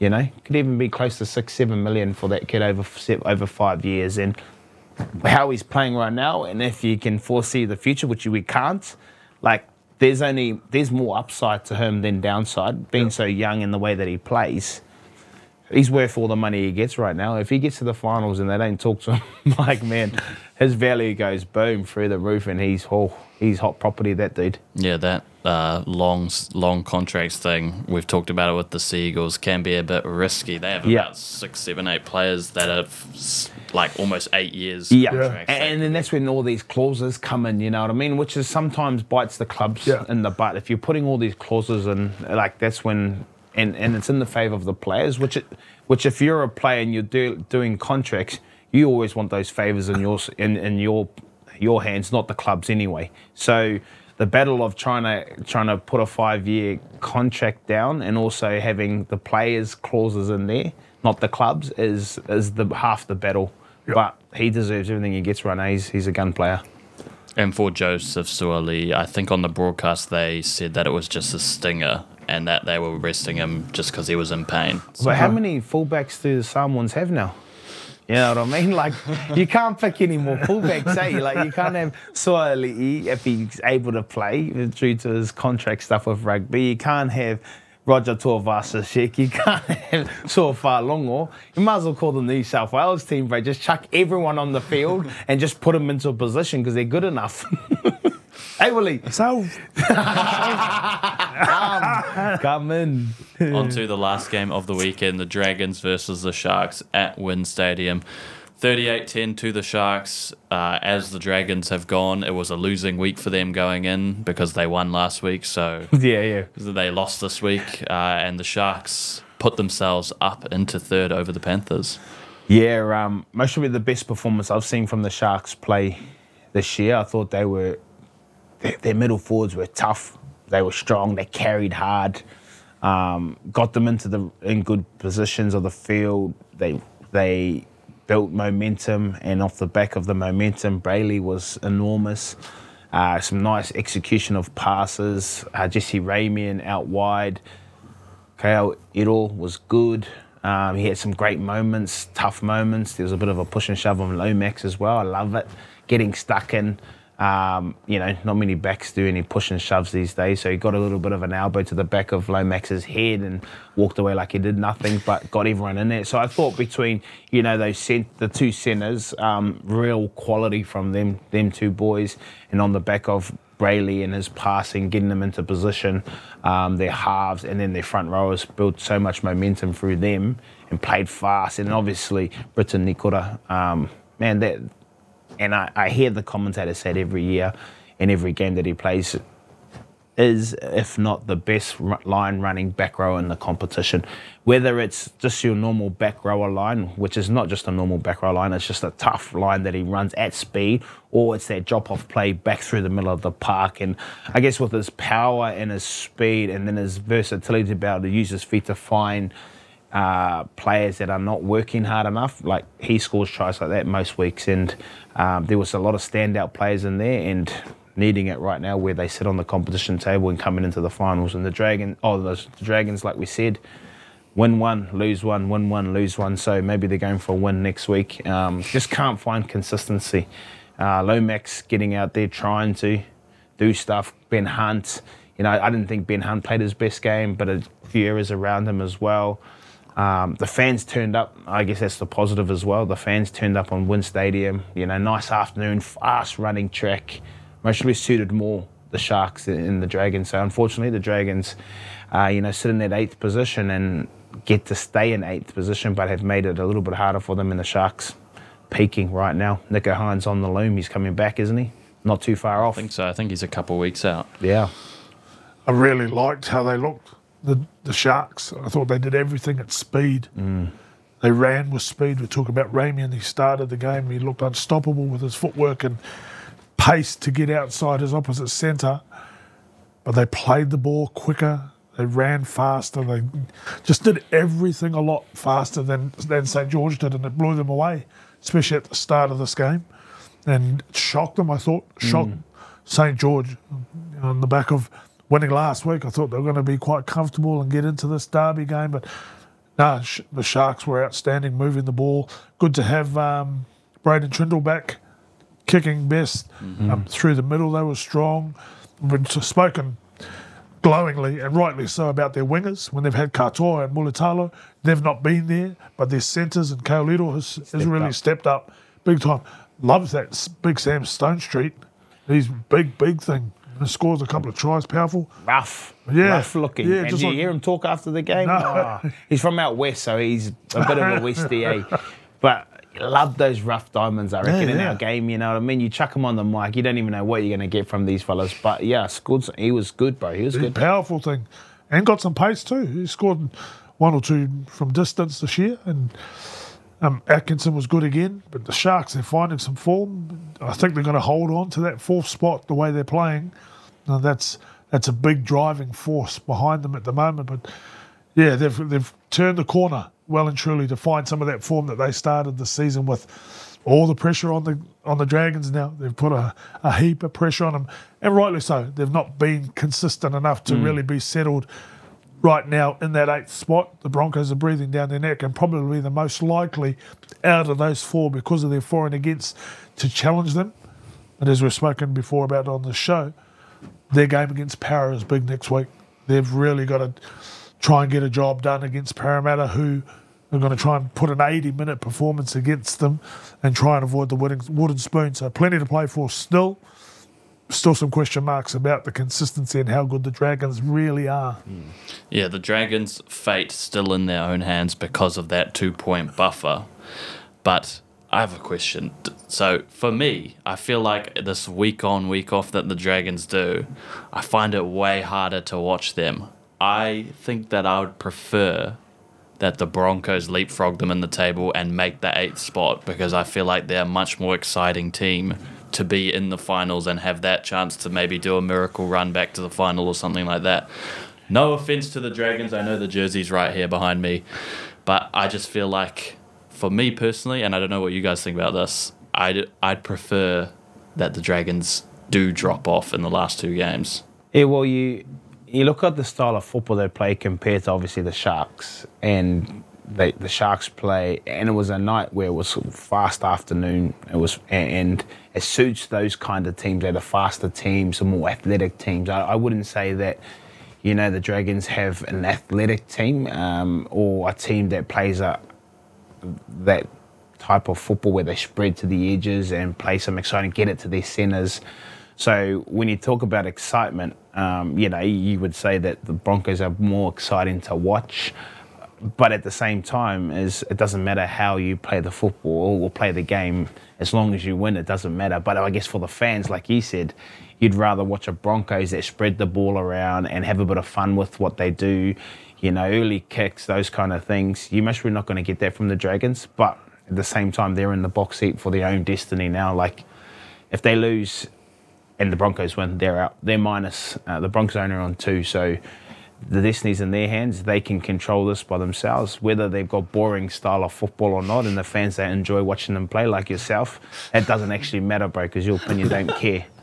You know what I mean? But they are a team that's sitting in the 8th position, consistently haven't been the most consistent team in the 8. Neither have the ones below them. That's why they're below them.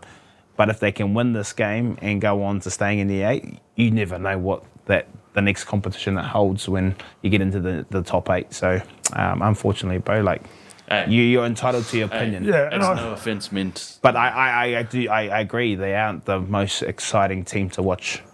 I think your question is, who out of those 2 teams are going to threaten more when they get into the 8? Kind of. And I think... Or was that the question? Oh, I thought they were just a boring team. That is the core of the question. I think when the Broncos get back Reece Walsh, and if, as the rumours and the stories are saying, Payne Haas might be back before the end of the season, they get those 2 back, they are a real threat. They become a threat if they get into the 8. And I think more of a threat than what the Dragons are because of, take your question as you asked it, the inconsistency, the week in to week out of the Dragons. I don't think they get past week 1. But the Broncos, they're more likely to be a team that threatens and get a win in the playoffs and go a bit further. So, yeah, I think they're more of a playoff side than the Dragons are. Yeah. But if the Dragons get in and they earn the right to be the 8th spot, then good on them. Is Payne Haas coming back? Well, the rumour was... Well, you have to. The story was that he didn't have surgery at the time, and he was going to be back. He could be back before the season ends. He's training and he's running, apparently. Well, yeah, if he's running and training, he has to be back this weekend. Reece Walsh no good? I'm not sure what the situation how long's that been? I think 2 weeks? he got his surgery straight away for his hand. Should be healed up soon. I don't think he'll be back next week, though. So they've got to get to at least the 3rd week or semi-final for him to play. If they can beat the Dolphins this week at Suncorp, it's a funny one. It's not their home game, but it's at their home ground. Very for spoiled. both. So they get to play there. If they can win that one and set them up and get through without those 2, and as we're saying, no Bromwich and no Coote Nikarima, there's every chance that the Broncos could get that one. Well, they got to go. If they make the 8, it's win, semi-final. Yeah. GF. That's how they've got to go about it. They play the Storm in the last round. The Broncos. Yeah. So this is the competition you play. Yeah. No, there's no easy game in this competition. Yeah. Our Storm are massive up at Suncorp there. I don't think do the Storm rest anyone? They don't. Do they rest someone? Yeah, I think. Well, what happened? The Warriors did the same thing to what happened last year. Normally they do rest the back end. The Storm. They've wrapped up the minor premiers, so they aren't forced to actually play everyone. But we spoke about their spine. I think the spine needs to stay on. Whether they risk Jerome Hughes, I don't want them to risk Jerome Hughes because you can't do that. We need him to play so he gets points to win Dally M. So, yeah, I think the Broncos, they'll have to win to get into the 8 and then go win, semi for Reece Walsh to play. All right, sweet. Before we go home, go get our lunch, go do whatever. I thought, the season's starting to wind down, sort of go to finals time. It's time to start rating and ranking things and, doing what the people want to hear. So this week I've got together a bunch of the biggest names that have changed club either midway through the season or towards the start of the season. And we're going to get your guys' rating out of 10 for each of these signings. All right? Any questions? No. No. I'll be hard Okay. and fast, bro. Yeah. Just punch out the numbers and I'll get it all Who's together. the name? So first up, Well, like, they can't see what we're talking about, my bro. no, that's what I'm saying. Hey, let me get there. So first up, Kurt Capewell, Broncos to Warriors. What are you giving that out of 10? 6. 6. Next up, Herbie Farnworth, Broncos to Dolphins. 8. Yeah, I like that. 7. I don't like that as much. Jack White and Raiders to Rabbitohs. 7. Yeah, once they move him to halves, 7. Justin Olam, Storm to Tigers. 4. Yeah, 4. Not quite a 5. Raymond Faitala Mariner, Bulldogs to Dragons. He hasn't played enough. Like, the games that he did play, I thought, he was good, but I would say a 5. I'm a 7. Oosh. Big difference there. Tavita Pangai Jr.'s return to the Dolphins. 4. Yeah, not long enough. 4. Connor Tracy, Sharks to Bulldogs. 7. Yep. Kurt Mann, Knights to Oh, Bulldogs. bro, difference. 8 for me. Oosh. 8. Dom Young, Knights to Roosters. 8. 7. Josh Curran to the Bulldogs from the Warriors. He's got more of an opportunity this year with the Bulldogs, so I'm going to say 7. 8. Stephen Crichton. Best centre in the world right now, I'm going to say 9. Ish. Not just for what he's done on the field, but what he's been off the field, 10. Oh, I know you disagree with giving out 10s. Yeah, I don't give anyone a 10, bro. Spencer Lenu, Panthers to Roosters. 8. 8. Jamin Salmon, Panthers to Bulldogs. 5. Sad to the bro. Yeah, 6. Bro, the week got a dog. Sean Broad, Tigers. Sad. That's sad to them, bro. Sean Ball, bro, I'm going to say 7. Yeah, 7. Very good. Luke Brooks. 8. 8 as well. Dane Laurie, Tigers to Panthers. Yeah, and there's time that he's played in in the fullback position, I'm going to say 7. 6. Tommy Talau. Oh, bro, he's a different player, isn't he? I'm going to say 7. Yeah, 7. He's really kicked on. Kai Pierce-Paul moved over from Yeah, Wigan. like the bro, 7. 7. Taking his opportunity. Morgan Smithies, same. Moved Bro, over from yeah, Wigan. 7, bro. Yeah, he's been mean for the middle of Yep. the park. Roger, back from bro. rugby. Because he's played centre for me, I'm going to say 6. 7. Jake Averillo from the Bulldogs. Like, yeah, he's been okay. And what's he's playing centre, eh? Centre. I'm going to say 6. 6. Carl Flanagan, obviously before the... Yeah, I'm going to say 7. He's been good.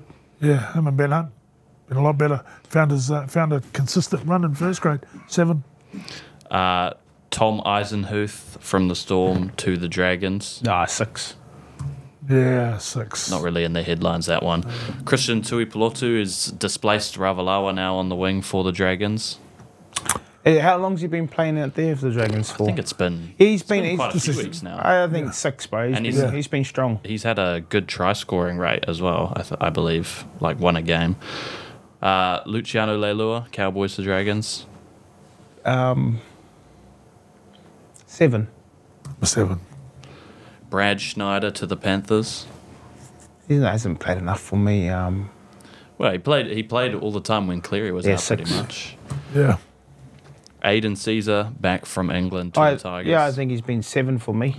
Yep. 7. And finally, Chanel Harris-Tavita back for the Warriors. 6. Yeah, I'll go 6. All right, so our top signing, according to Run It Straight, Stephen Crichton. Big shock, I know. No one saw that coming. Second top, tied, we're saying Kurt Mann, Spencer Leniu, and Luke Brooks. Yeah. You agree with that? You Yeah. reckon those are like that next tier? And then in the tier below that, Dom Young, Herbie Farnworth. Yeah, that's pretty much it. And then everyone else. But the worst signing of the year, that's not it. I'm not saying that. That was just a joke. Well, who is? Well, according to your guys' takes, it's a tie between Justin Olam and Tavita Pangai Jr. But these are only the biggest names. I didn't go through every signing because no one wants to sit here and listen to, the reserve grade transfers and stuff like that. No offense, reserve graders, but yeah. Shout out to Stephen Crichton. Any thoughts on those top signings? Yeah, Crichton without a doubt for me. Like Willie said, on and off the field, I think his leadership's been second to none. He is, for me right now, the best attacking and defensive centre in the competition. New South Wales was dominant in that position as well. I think he's been a standout. And I think it's his leadership for me with the players around him, the young group of men that he's had. He plays in a tough position where you got to make a lot of decisions, and there's been some young guys inside and outside him, and he's managed to be able to get them to play the best footy that they can as well. So I think he's had a lot of influence on culture, a lot of influence around some of those players to be able to perform consistently week in, week out for the Dogs. There's an element of risk and gamble with any signing, who regardless of who it is and what they've done in the game. Some of it's about how they fit into the club, the new club and the new dressing room, and how the dressing room takes to them. It's about quality of person as well as quality of talent, and I think all these guys have shown they've got quality talent, which is why clubs have picked them up. But what Stephen Crichton's shown is quality of leadership and quality of character, and to try and transform his side and taken some of those winning habits that he got from the Panthers, and obviously he's taken that to the Dogs and passed it on, and they speak glowingly about how much he's transformed the place through his everyday habits. That's what Melbourne do. Melbourne's got a team of that. Melbourne's got a club full of that, and that's been coming for generations. That's what he's trying to do now. He's trying to transform that team so they've all got that habit of winning and working in the right way and conducting yourself in a champion way. And then hopefully that transfers, if they win something, to the club, having that habit. That's the legacy that you pass on as a great leader, but he's been instantly fantastic for that club. Yeah, a lot of these players, whether they get the rating from us or not, I think it normally typically goes on the performance of the team, and that's how a lot of players get selected for rep honours, international honours, and that's why some of the marks we've given kind of reflects on the team's performance as well.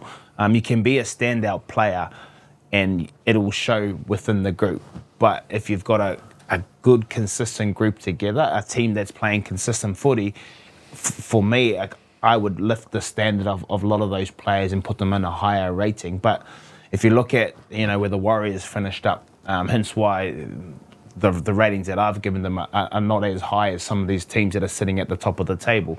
So that's how I see it, and the players would say the same thing, is when your team's going so well, similar to Mitch Barnett, when your team's going so well, then everyone's doing their job and everyone's playing well. If you go through their team last year, you would put a lot of them sitting at 7s and 8s, or 8s more than 6s. So I think depending on how the performance of the team goes, it will depend on the individual, depending on how they've stood out. You know what I mean? Yeah. So that's how I kind of done my ratings. Yeah, that. it is, after all, a team sport. Yes. You get all the accolades if your team's going really well, don't you? Sure. So that's why I've said what I've said. Sweet as. That's all for this one. We'll have some more of these week to week. Boys, be excited for the ratings and rankings. Come on, get excited. Hey, you always say I have no energy. Get some energy. Yeah, well, it's you talking, so we can't find any energy in when you talk. But anyways, that's us, we wrap this one up. Another beautiful session, or beautiful episode, actually, sorry. Beautiful episode of Run It Straight here to your tiring as your ears and your eyes. Thank you so much for tuning in. That was round 25 review and wrap up. Thanks again for everyone that's tuned in to our live this morning at 9:15 to 9:45, which is going universal now. So don't get me wrong, we're in Australia. Most of our people are watching us from over there. In the UK and the times, I can't tell you all the times, but something like 7:15 to 7:45, and in the UK it's 10:15 or something to 10:45. So thank you so much for tuning in to our lives every Mondays, 9:15 to 9:45. That's another show here on Run It Straight. Thank you, everyone. Again, that's us. Check us out on Spotify. Don't forget, whānau, before I say that's us, don't forget to go on to all our social media platforms. It is TikTok, Run It Straight. It's also on YouTube, Run It Straight. Subscribe, jump in, like it, share it, tell your whānau, tell your friends, and that's another episode.